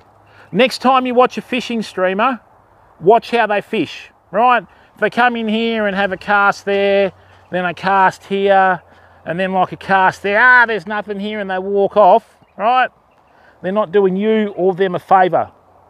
You've got to be really systematic in your approach to fishing, right? So, I've got the line over there so I can't cast any closer to that snag.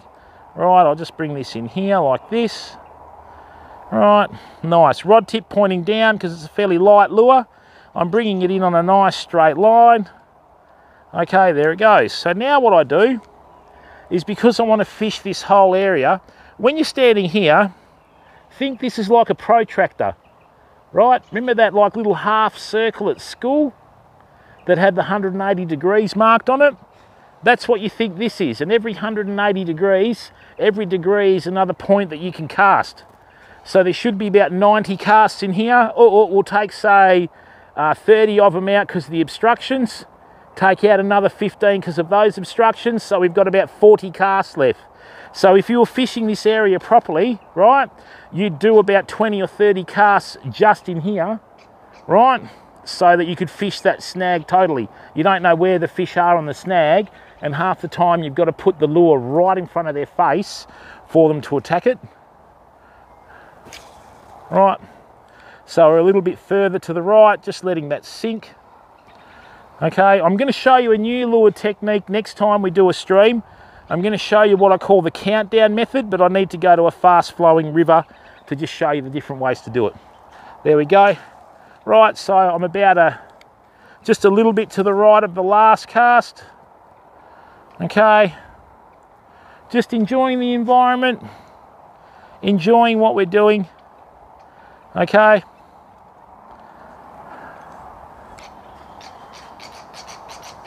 Whoops, horrible cast, absolutely horrible cast. Just about fell in the river when I did that one.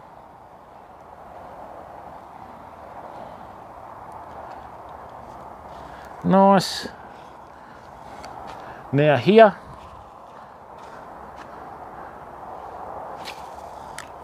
alright, that's just a little bit further to the right than the one I just cast. Excellent. And like I said to you, fam, I've never ever caught bream on a spinner like this. Okay, I know people that have caught silver perch on them, but never a black bream. So what I've done is I'm just about, 5 to 10 centimeters to the right of where I just cast last. Okay, bring that in. Nice.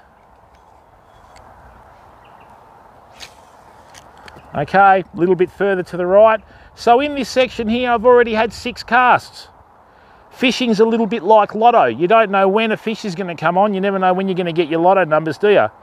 So you've got to fish and give yourself the best opportunity to, if you can take all the numbers in lotto, right, you'll get it every time. And that's what you've got to view like this with your casting. Cast every single square centimetre of the water Okay, and then eventually you'll hopefully put one in front of the fish's nose, you know. We've got one stretch of river or brook actually at Lefroy Brook in Pemberton. What you do is you walk upstream, you let your line out with a floating lure downstream, and you wait till you see a trout in the shallows, and then what you do is you turn your bar arm over and you shift your rod tip around so the lure swings in the current, and if you can get it to go past the fish's nose, it'll hit it. That's about the only time that it'll do it, you know. Not yet, George.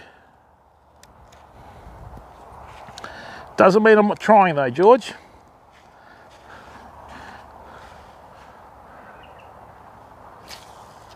Okay, so I've just cast a little bit further to the right of where I last cast.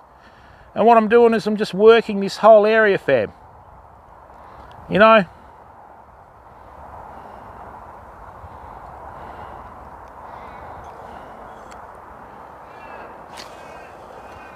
That's probably a little bit too far. I should have had another cast in between there, but that's still okay.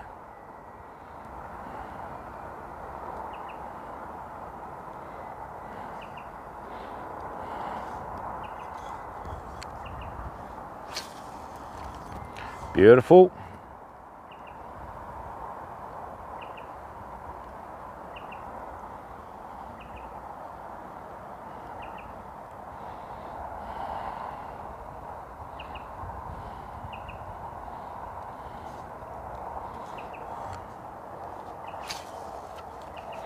See, just enjoying the fishing, fam. And after a while, when you use your tackle enough, okay, and you're using different lures and that sort of stuff, you sort of develop a feel for what you're doing. You come up to an area and go, well, I can't really get a crankbait in there, but I could probably bow and arrow cast a spinner, right? So you bow and arrow cast a spinner and you'll catch a fish there that you wouldn't normally catch because you walk past it. So whether it's a spinner or a crankbait, a soft plastic, a surface popper, whatever, right? You just use the different tools, okay, to help you with your fishing so that you can get a fish, you know?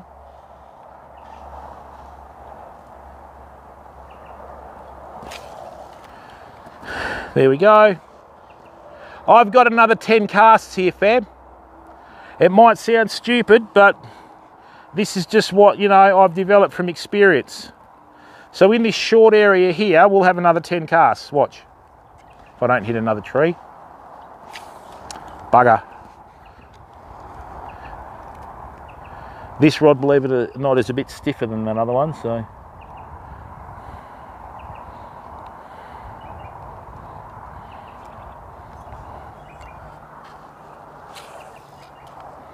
All right, that's 2.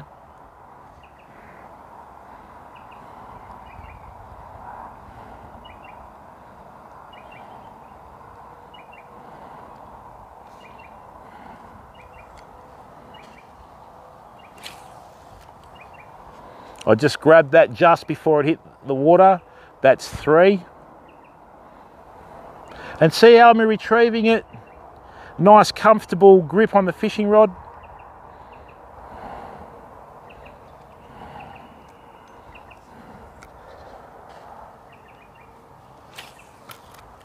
Okay, 4. And when I say you've got to fish every single square centimetre of the river, you have to fish every single square centimetre of the river, fam. You don't know where the fish are in here. There could be a submerged log over there that you don't know about. Unless you cast a lure over it and get it snagged or hook a fish, you won't know. All right. Got about 5 casts to go in here. And then what we'll do is we'll try a different lure. The other thing is too, if you've got balanced enough fishing equipment, you can cast like West Australian pilchards, like a lure. If you do a couple of little things to the rig, I'll show you that in the ocean next time. Good, we're just working our way around. Give that time to hit the bottom. Bring that in.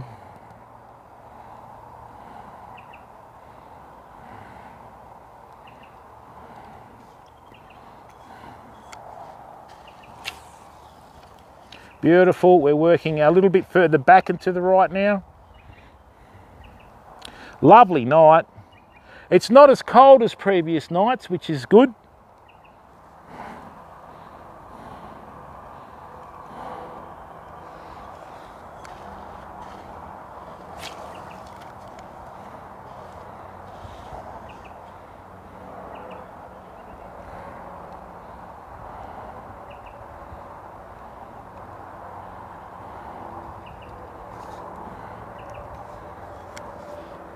Oops. And what we're doing, we're working closer and closer underneath these trees, you know. Still got a bait in the water. It's just one of those nights. It's a bit quiet, you know what I mean? There we go.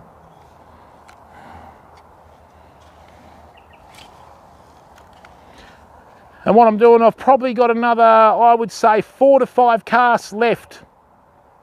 And this is what you do, because you can send 100 people to a fishing spot and 100 people will fish it 100 different ways. You'll still always have those 2 or 3 people that'll outfish the other 97 or 98 purely because they slow it down, right? And they just work every single square centimetre of the spot. Right, that's good. And that's all they do. Most people will come up, 1 or 2 casts, and then they're off, you know. You might get lucky once in a while, but as a rule of thumb, you know, there we go.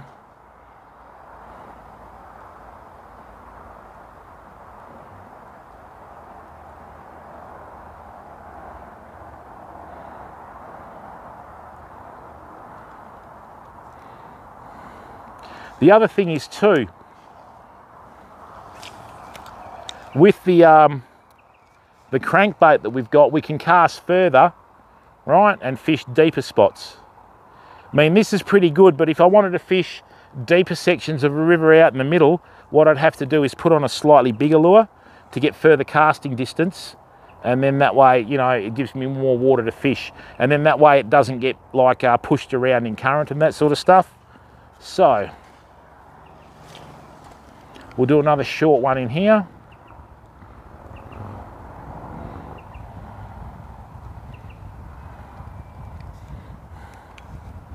And then probably the last one here. See, I managed to hook that around. Okay. Right. Now what we'll do, we've tried the spinner there. Right. Running Aces, how are you, bud? Good to see you, mate. Welcome to the stream. Yeah, we're just trying different lures. We've got a bait out. It's a bit quiet tonight, mate, you know. Bit quiet.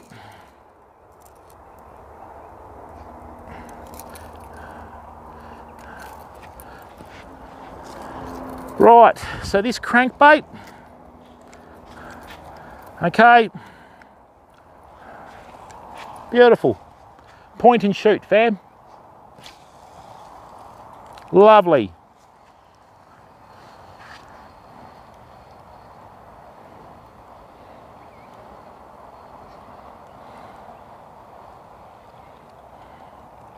Nice. Then what you do, aim for the spot that you've just cast at and try and get a little bit to the right. Okay. Nice. Rod tip down. This bait, this crankbait suspends.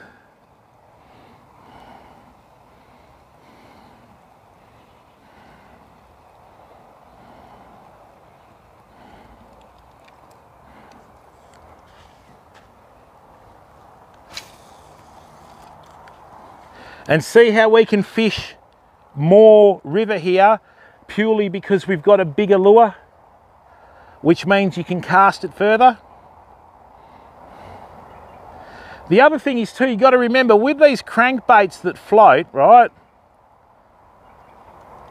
If you've got a stretch of river that's got overhanging branches and there's a gap between the overhanging branches and the river's flowing this way, cast upstream, tick your bar arm over and wait, and what you do is you point your rod tip at your floating lure, and then what you can do is you wait for it to go underneath the snags, that you can't normally cast to, and then you start retrieving, you know.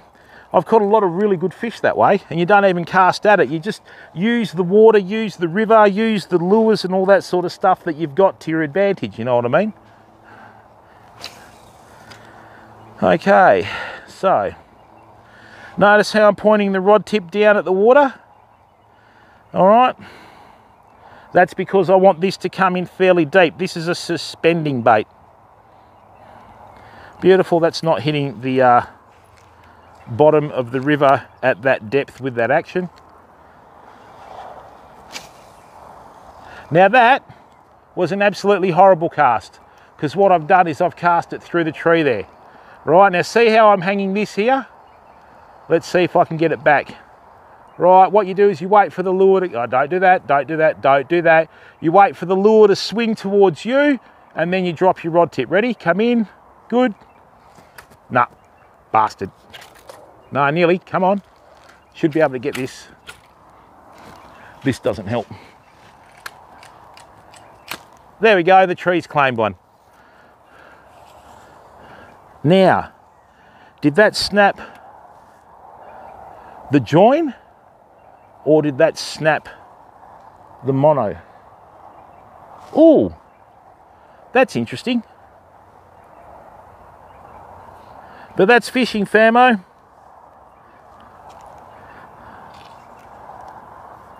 Hey, I wanted to snap. Hang on, come on, buddy. Oh, that's good. So, we must be doing our joins right, because the monofilament join stayed, right? It snapped at the snap swivel. That's good. That's what you want it to do. Okay, because to go through this, that's good. That shows that we're doing our knots properly, see? All right, that's still perfect. Agent Cal Gibbs, how are you, mate? I just lost a lure in a tree, mate. Oh no. Braid picks up everything. They're like soft compound Michelin tyres. Right, they'll pick up every single snag on the road, you know what I mean? All right. So what we're going to do now is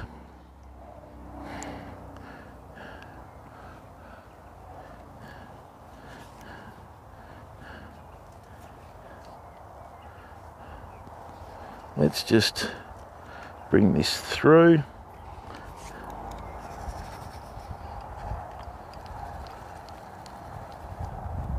Okay. Now, what I might do is I might put out the big bait, fam, just in case something big is a bit out there. That's why these fish aren't biting. Mind you, I've just seen a couple more swirls in there. What's going on? What's going on?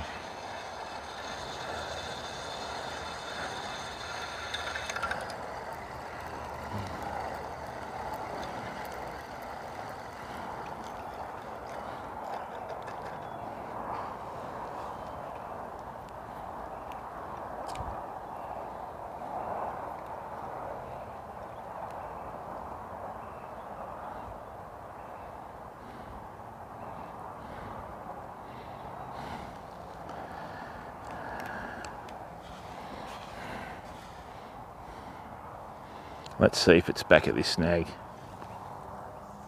Lovely cast. I didn't even need to hit the bar arm on that one because I knew that it was going to fold over properly. Right. What we might do is let's just oh, it is running aces. It is, mate. Nice part of the world. What happened was, running aces, is I went and approached a private landowner if I could fish his farm. Obviously there's no public access here, so the good thing about that is we've got the spot to ourselves, and sure enough this is the first day that we haven't had a bite or hooked a fish, but you know, we've still got about an hour of daylight. I'm going to still do a nice long range presentation over there. There has been a good fish underneath this snag the last 3 days, so we've got the jig rod there, got the fluorocarbon there. Let's just you know, leave that and see what happens. And now what I'm going to do is I'm going to put on a bit of muley right on the Calcutta 700 and cast it out in the middle and see if we can get ourselves a little mulloway or something.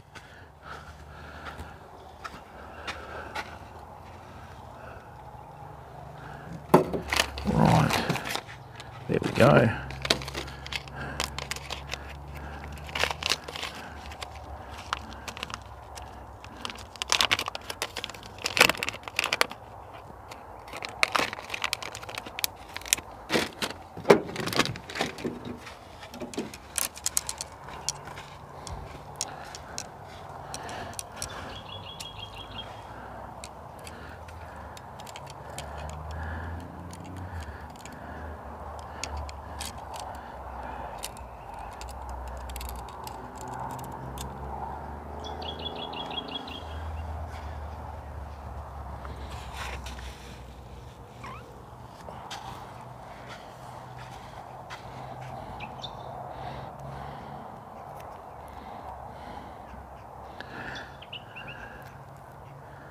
And if Christopher Koenig is watching, thanks, mate.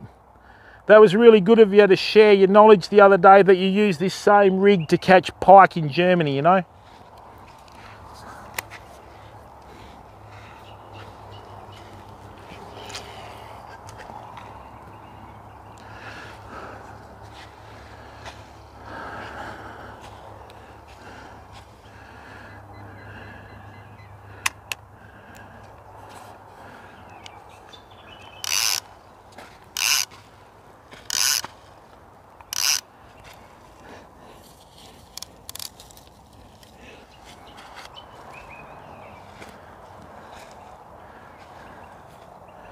And what I'll do, Famo, Hans, how are you, buddy? Yeah, I've quit on Twitch, mate, about 3 months ago. So I left the platform, and now we're just concentrating on YouTube, bud. Oh, hang on, let me just stop this from... Sorry I didn't stream earlier today, fam. I couldn't get on YouTube, believe it or not. Right. 48, bring that in there. Thanks, people. 17 viewers. Really good of you to give up your time to come in and watch, okay? And if you're going through COVID, our hearts go out to you. We hope that you're coping okay. Oh, this is about as Australian as it gets, fam. Sitting by a river, couple of baits out, hearing the highway off in the distance, and just chilling out, you know. This is what we're doing. So... just waiting for a bite from a bream. So, a nice, cheap, friendly way to just chill out, you know what I mean?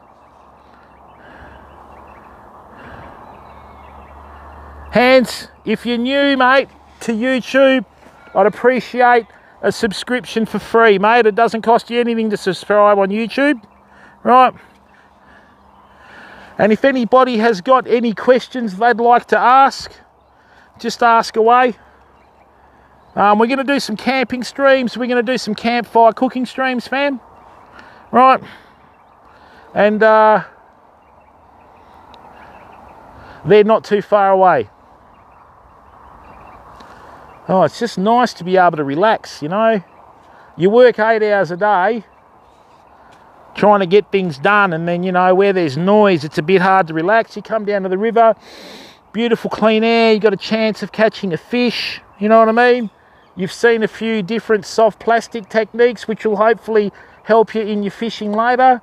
And stick around on YouTube, fam. I've got content that is worthy of YouTube and worthy of the community. All you've got to do is just turn your screen on and watch, okay?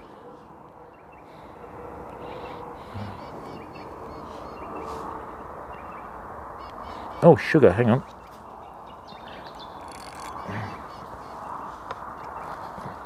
Let's chuck that in there. Did we get a bite? You cheeky bugger. Did we get a bite? No, we got a stick, I think, did we? No, we got one, did we? No, what's this? Oh, we caught a turtle. This is a Western Australian long-necked turtle. No wonder there's no fish around, fam. These things are nasty. Hang on, hang on. We caught a long-necked turtle. That's a rarity, isn't it? Now, don't get your fingers near these, right? Because they stink and they're nasty and they bite you, right? Oh, it stinks. Oh, it stinks. These are horrible things. Oh, yeah. Now, I've got to be careful. That's why there's no brim around, because we got turtles in here. Right. This is as big as they get over here.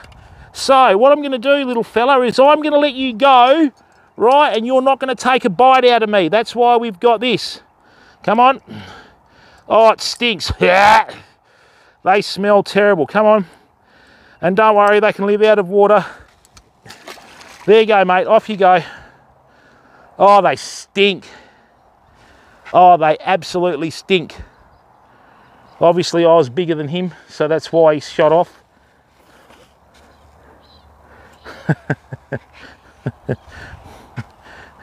That's as big as they get here. Your turtles in America would use these turtles as helmets on bicycles. Right. Now that must be fairly fresh water in there for those turtles to take a bait, fam. Right. There you go. That's why there's no brim here, fam. Because they like taking chunks out of brim, I'm telling you. So what happened is, oh, that stinks.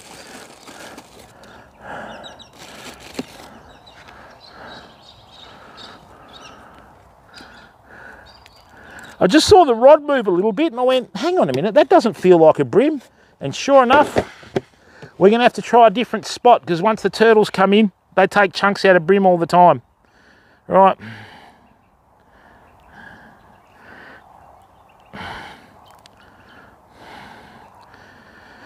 Oh dear.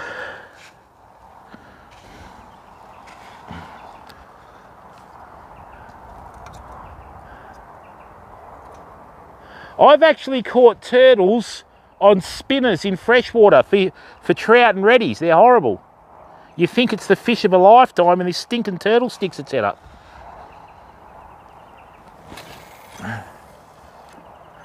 That's better. Now we're talking. That's all right, Sith. Oh, really? Well, that's a mature one here, mate.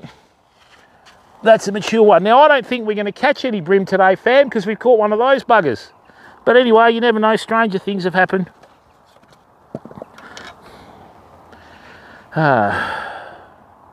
Sir Drinkwater, how are you, bud? Welcome to the stream. Bloody lovely, isn't it? You know, that a lovely sunset. Can't beat an Australian sunset, fam. Of course, I'm biased. If you were up north, you wouldn't be this close to a river, because you'd end up getting called Stumpy from the crocodiles. But luckily, we're down in the south of the state, and all good, you know. How are you, Sir Drinkwater?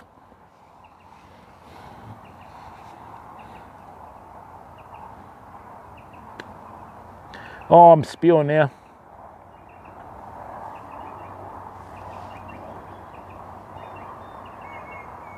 Oh, the blowflies are out. Yeah, I'm being biased, mate. I'm an Aussie. You know, we've got to have something. You know what I mean? Everything's bigger and better in Texas, remember?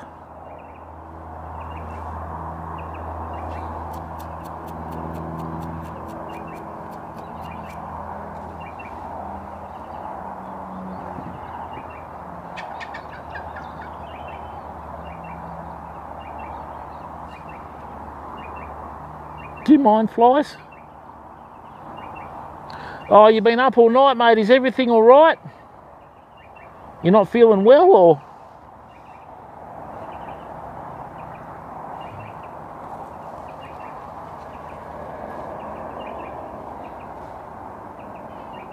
Vault, how are you, mate?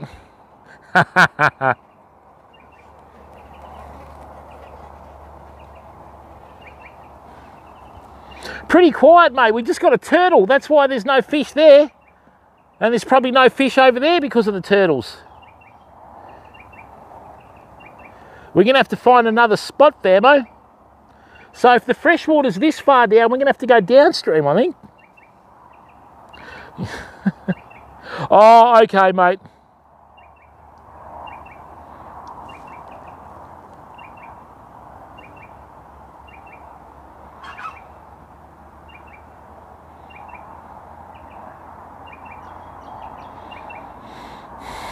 No, just a West Australian freshwater turtle.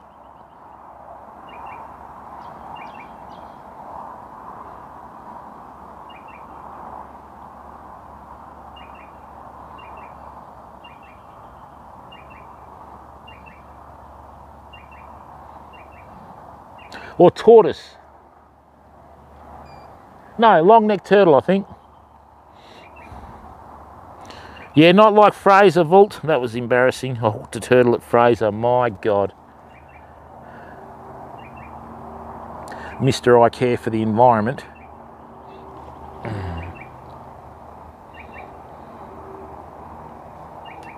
And if you're new to the stream, fam, okay, and you haven't subscribed yet, please subscribe. Okay.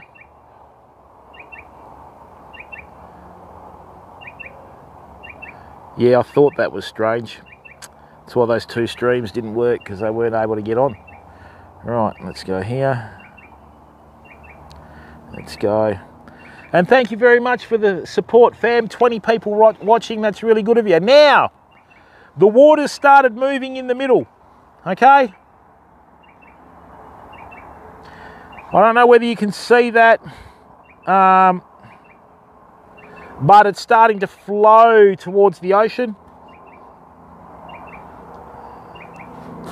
Yeah. But these ones can live on land too, mate, but they do spend most of their time in the water.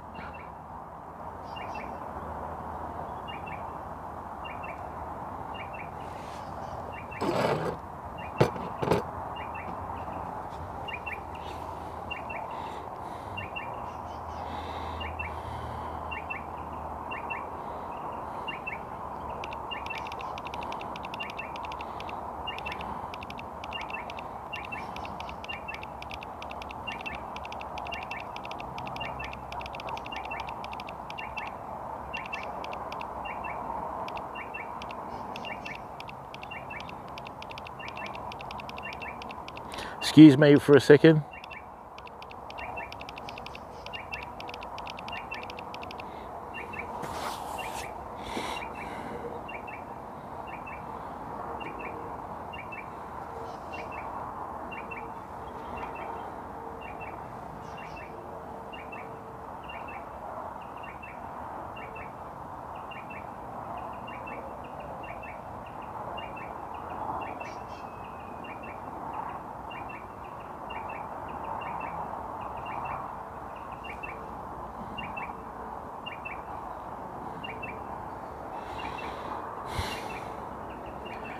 Absolutely magic setting. Can you hear all the birds in the background, fam?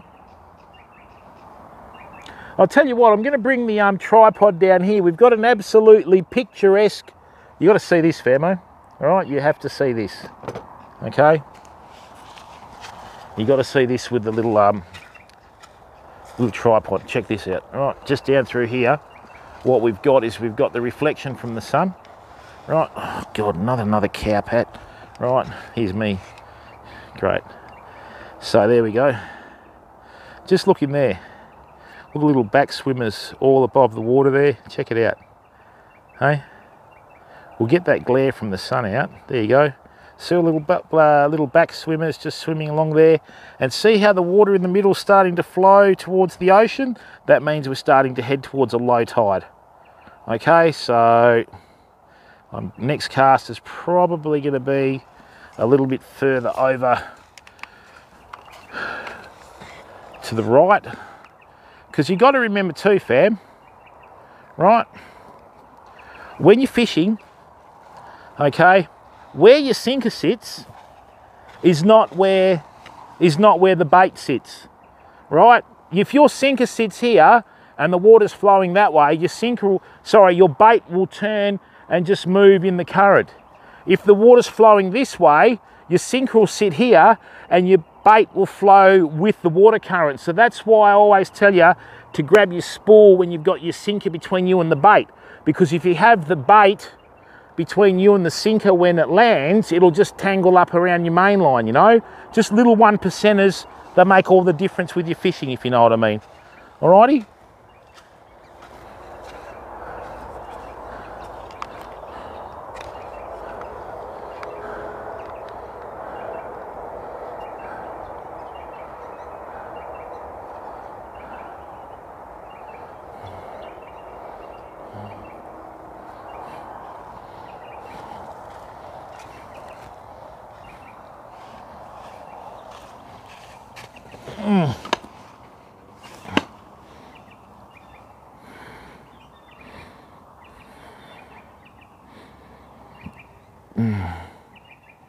That little creek across there stopped flowing as well, so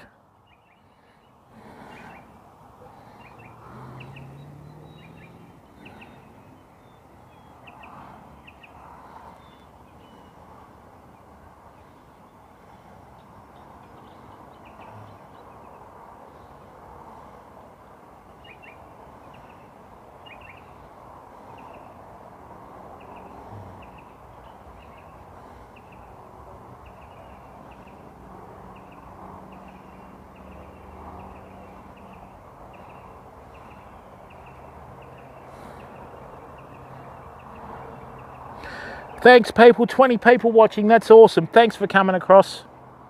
Okay. And like I said, tell everyone about the stream, fam. The more the merrier, you know.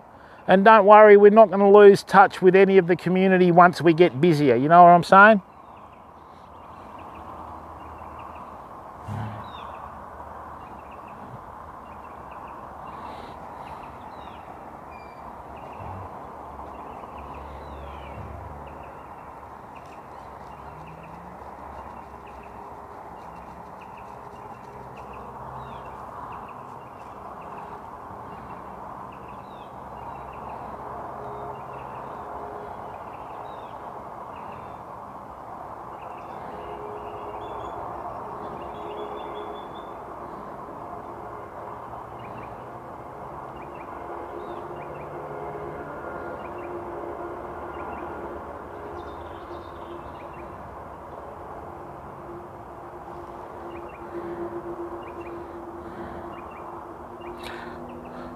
What's that, Sith? Oh, the turtles? You're allowed to hunt. Is there anything you can't hunt in America?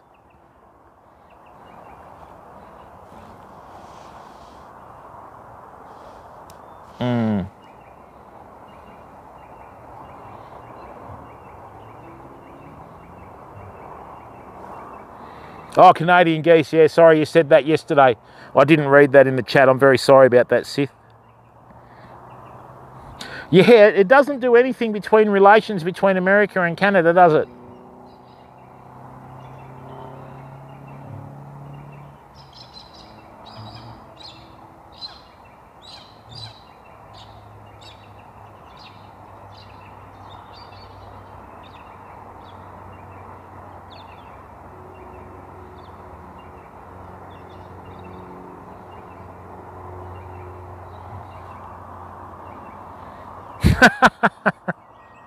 Oh, hey.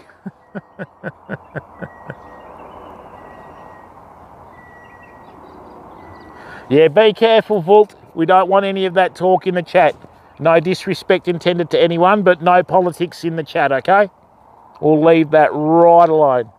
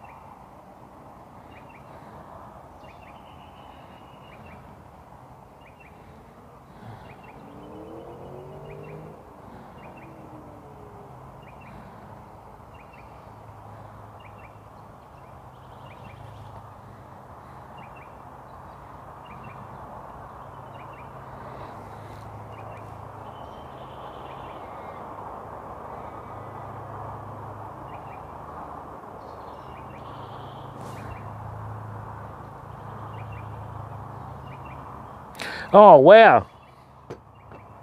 Oh, that's right, because they're one of the few that's right, geese and swans are one of the few that'll belt around at night, aren't they? You hear them overhead as a safety measure.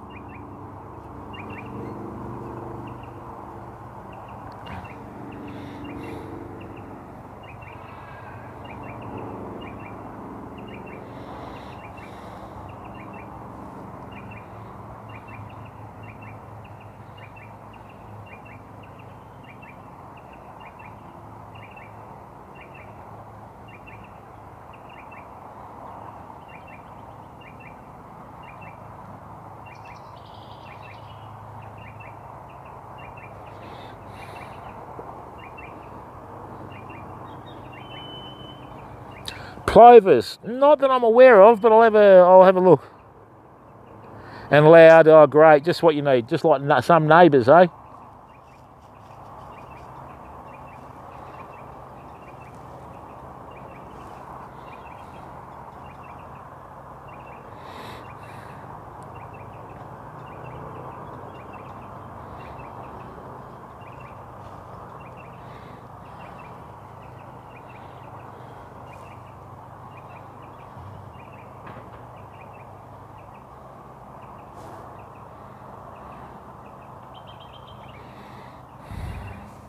Nope, that's my camouflage Crocs. I don't want to lose them because I'll never find them again. Yeah, I very rarely catch fish in the same area I catch turtles, fam. If this was high tide, it'd be much saltier water. But we will probably come back tomorrow morning, fam, because I don't know about you guys, I'm very competitive. And if a bream beats me like that one did, the pain, you know? Oh, the pain. Ah.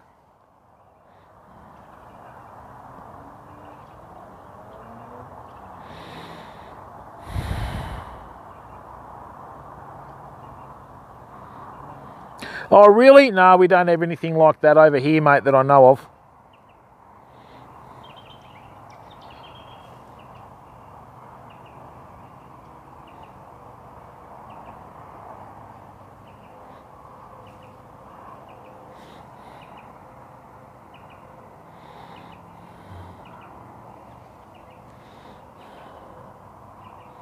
Really? Don't they have any natural predators on the ground?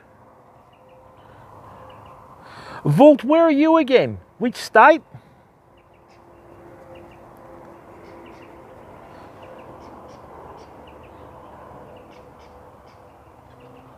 Oh, bugger Sith. All right, famo, keep an eye on this rod for me. I'm just going to start packing up. All right. It's a very, very quiet day. We haven't had a bite. We might fluke one late, but I doubt it. As soon as I saw that turtle, yes. Turtle, turtle. It's not looking good, you know. I'll put a new leader on that tomorrow, I think. Put a new section of fluorocarbon on it.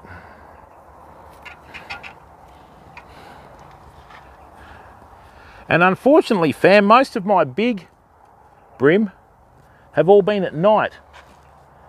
So, you know, we'll try and get the generator. Oh, that really hurt.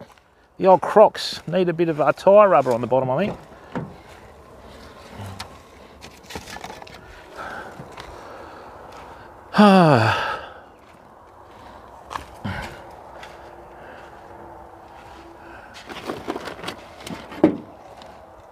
This is the first time we haven't had a bite from a fish since we've been fishing this spot, which is a bit of a shock.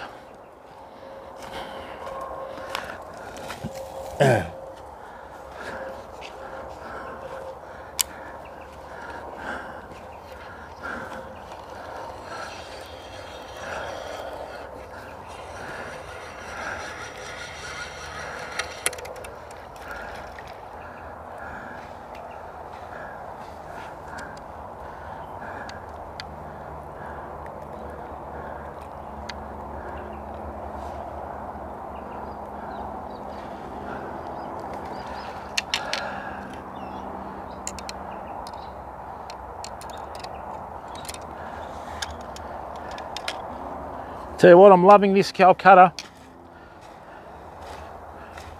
This is a beautiful reel, fam. Why is the oil coming out of it though?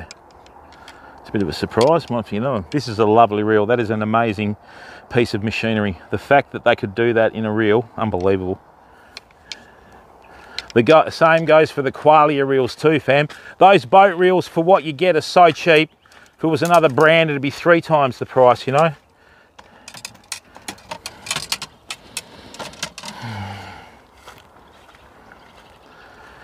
Right.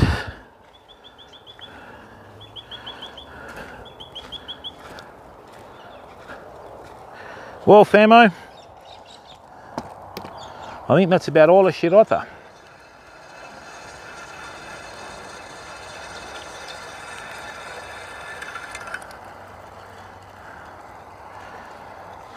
Oh God, not this cow pad again.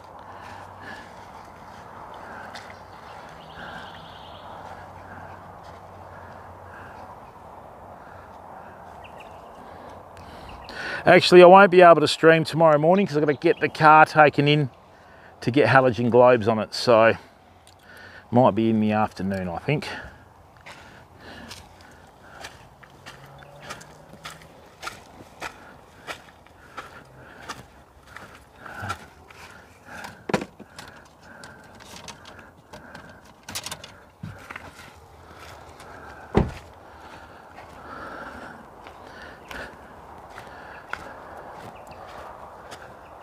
All right, famo.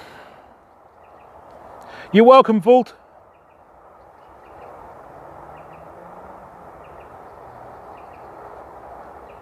Queensland, oh, that's right. Yes, Stinky, we survived the Friday the 13th storm on Fraser, you know. Now, everyone, thanks for tuning in today. Sorry we couldn't get a bream, but that's fishing. Stay safe, stay well, be the best person you can be. Catch you tomorrow.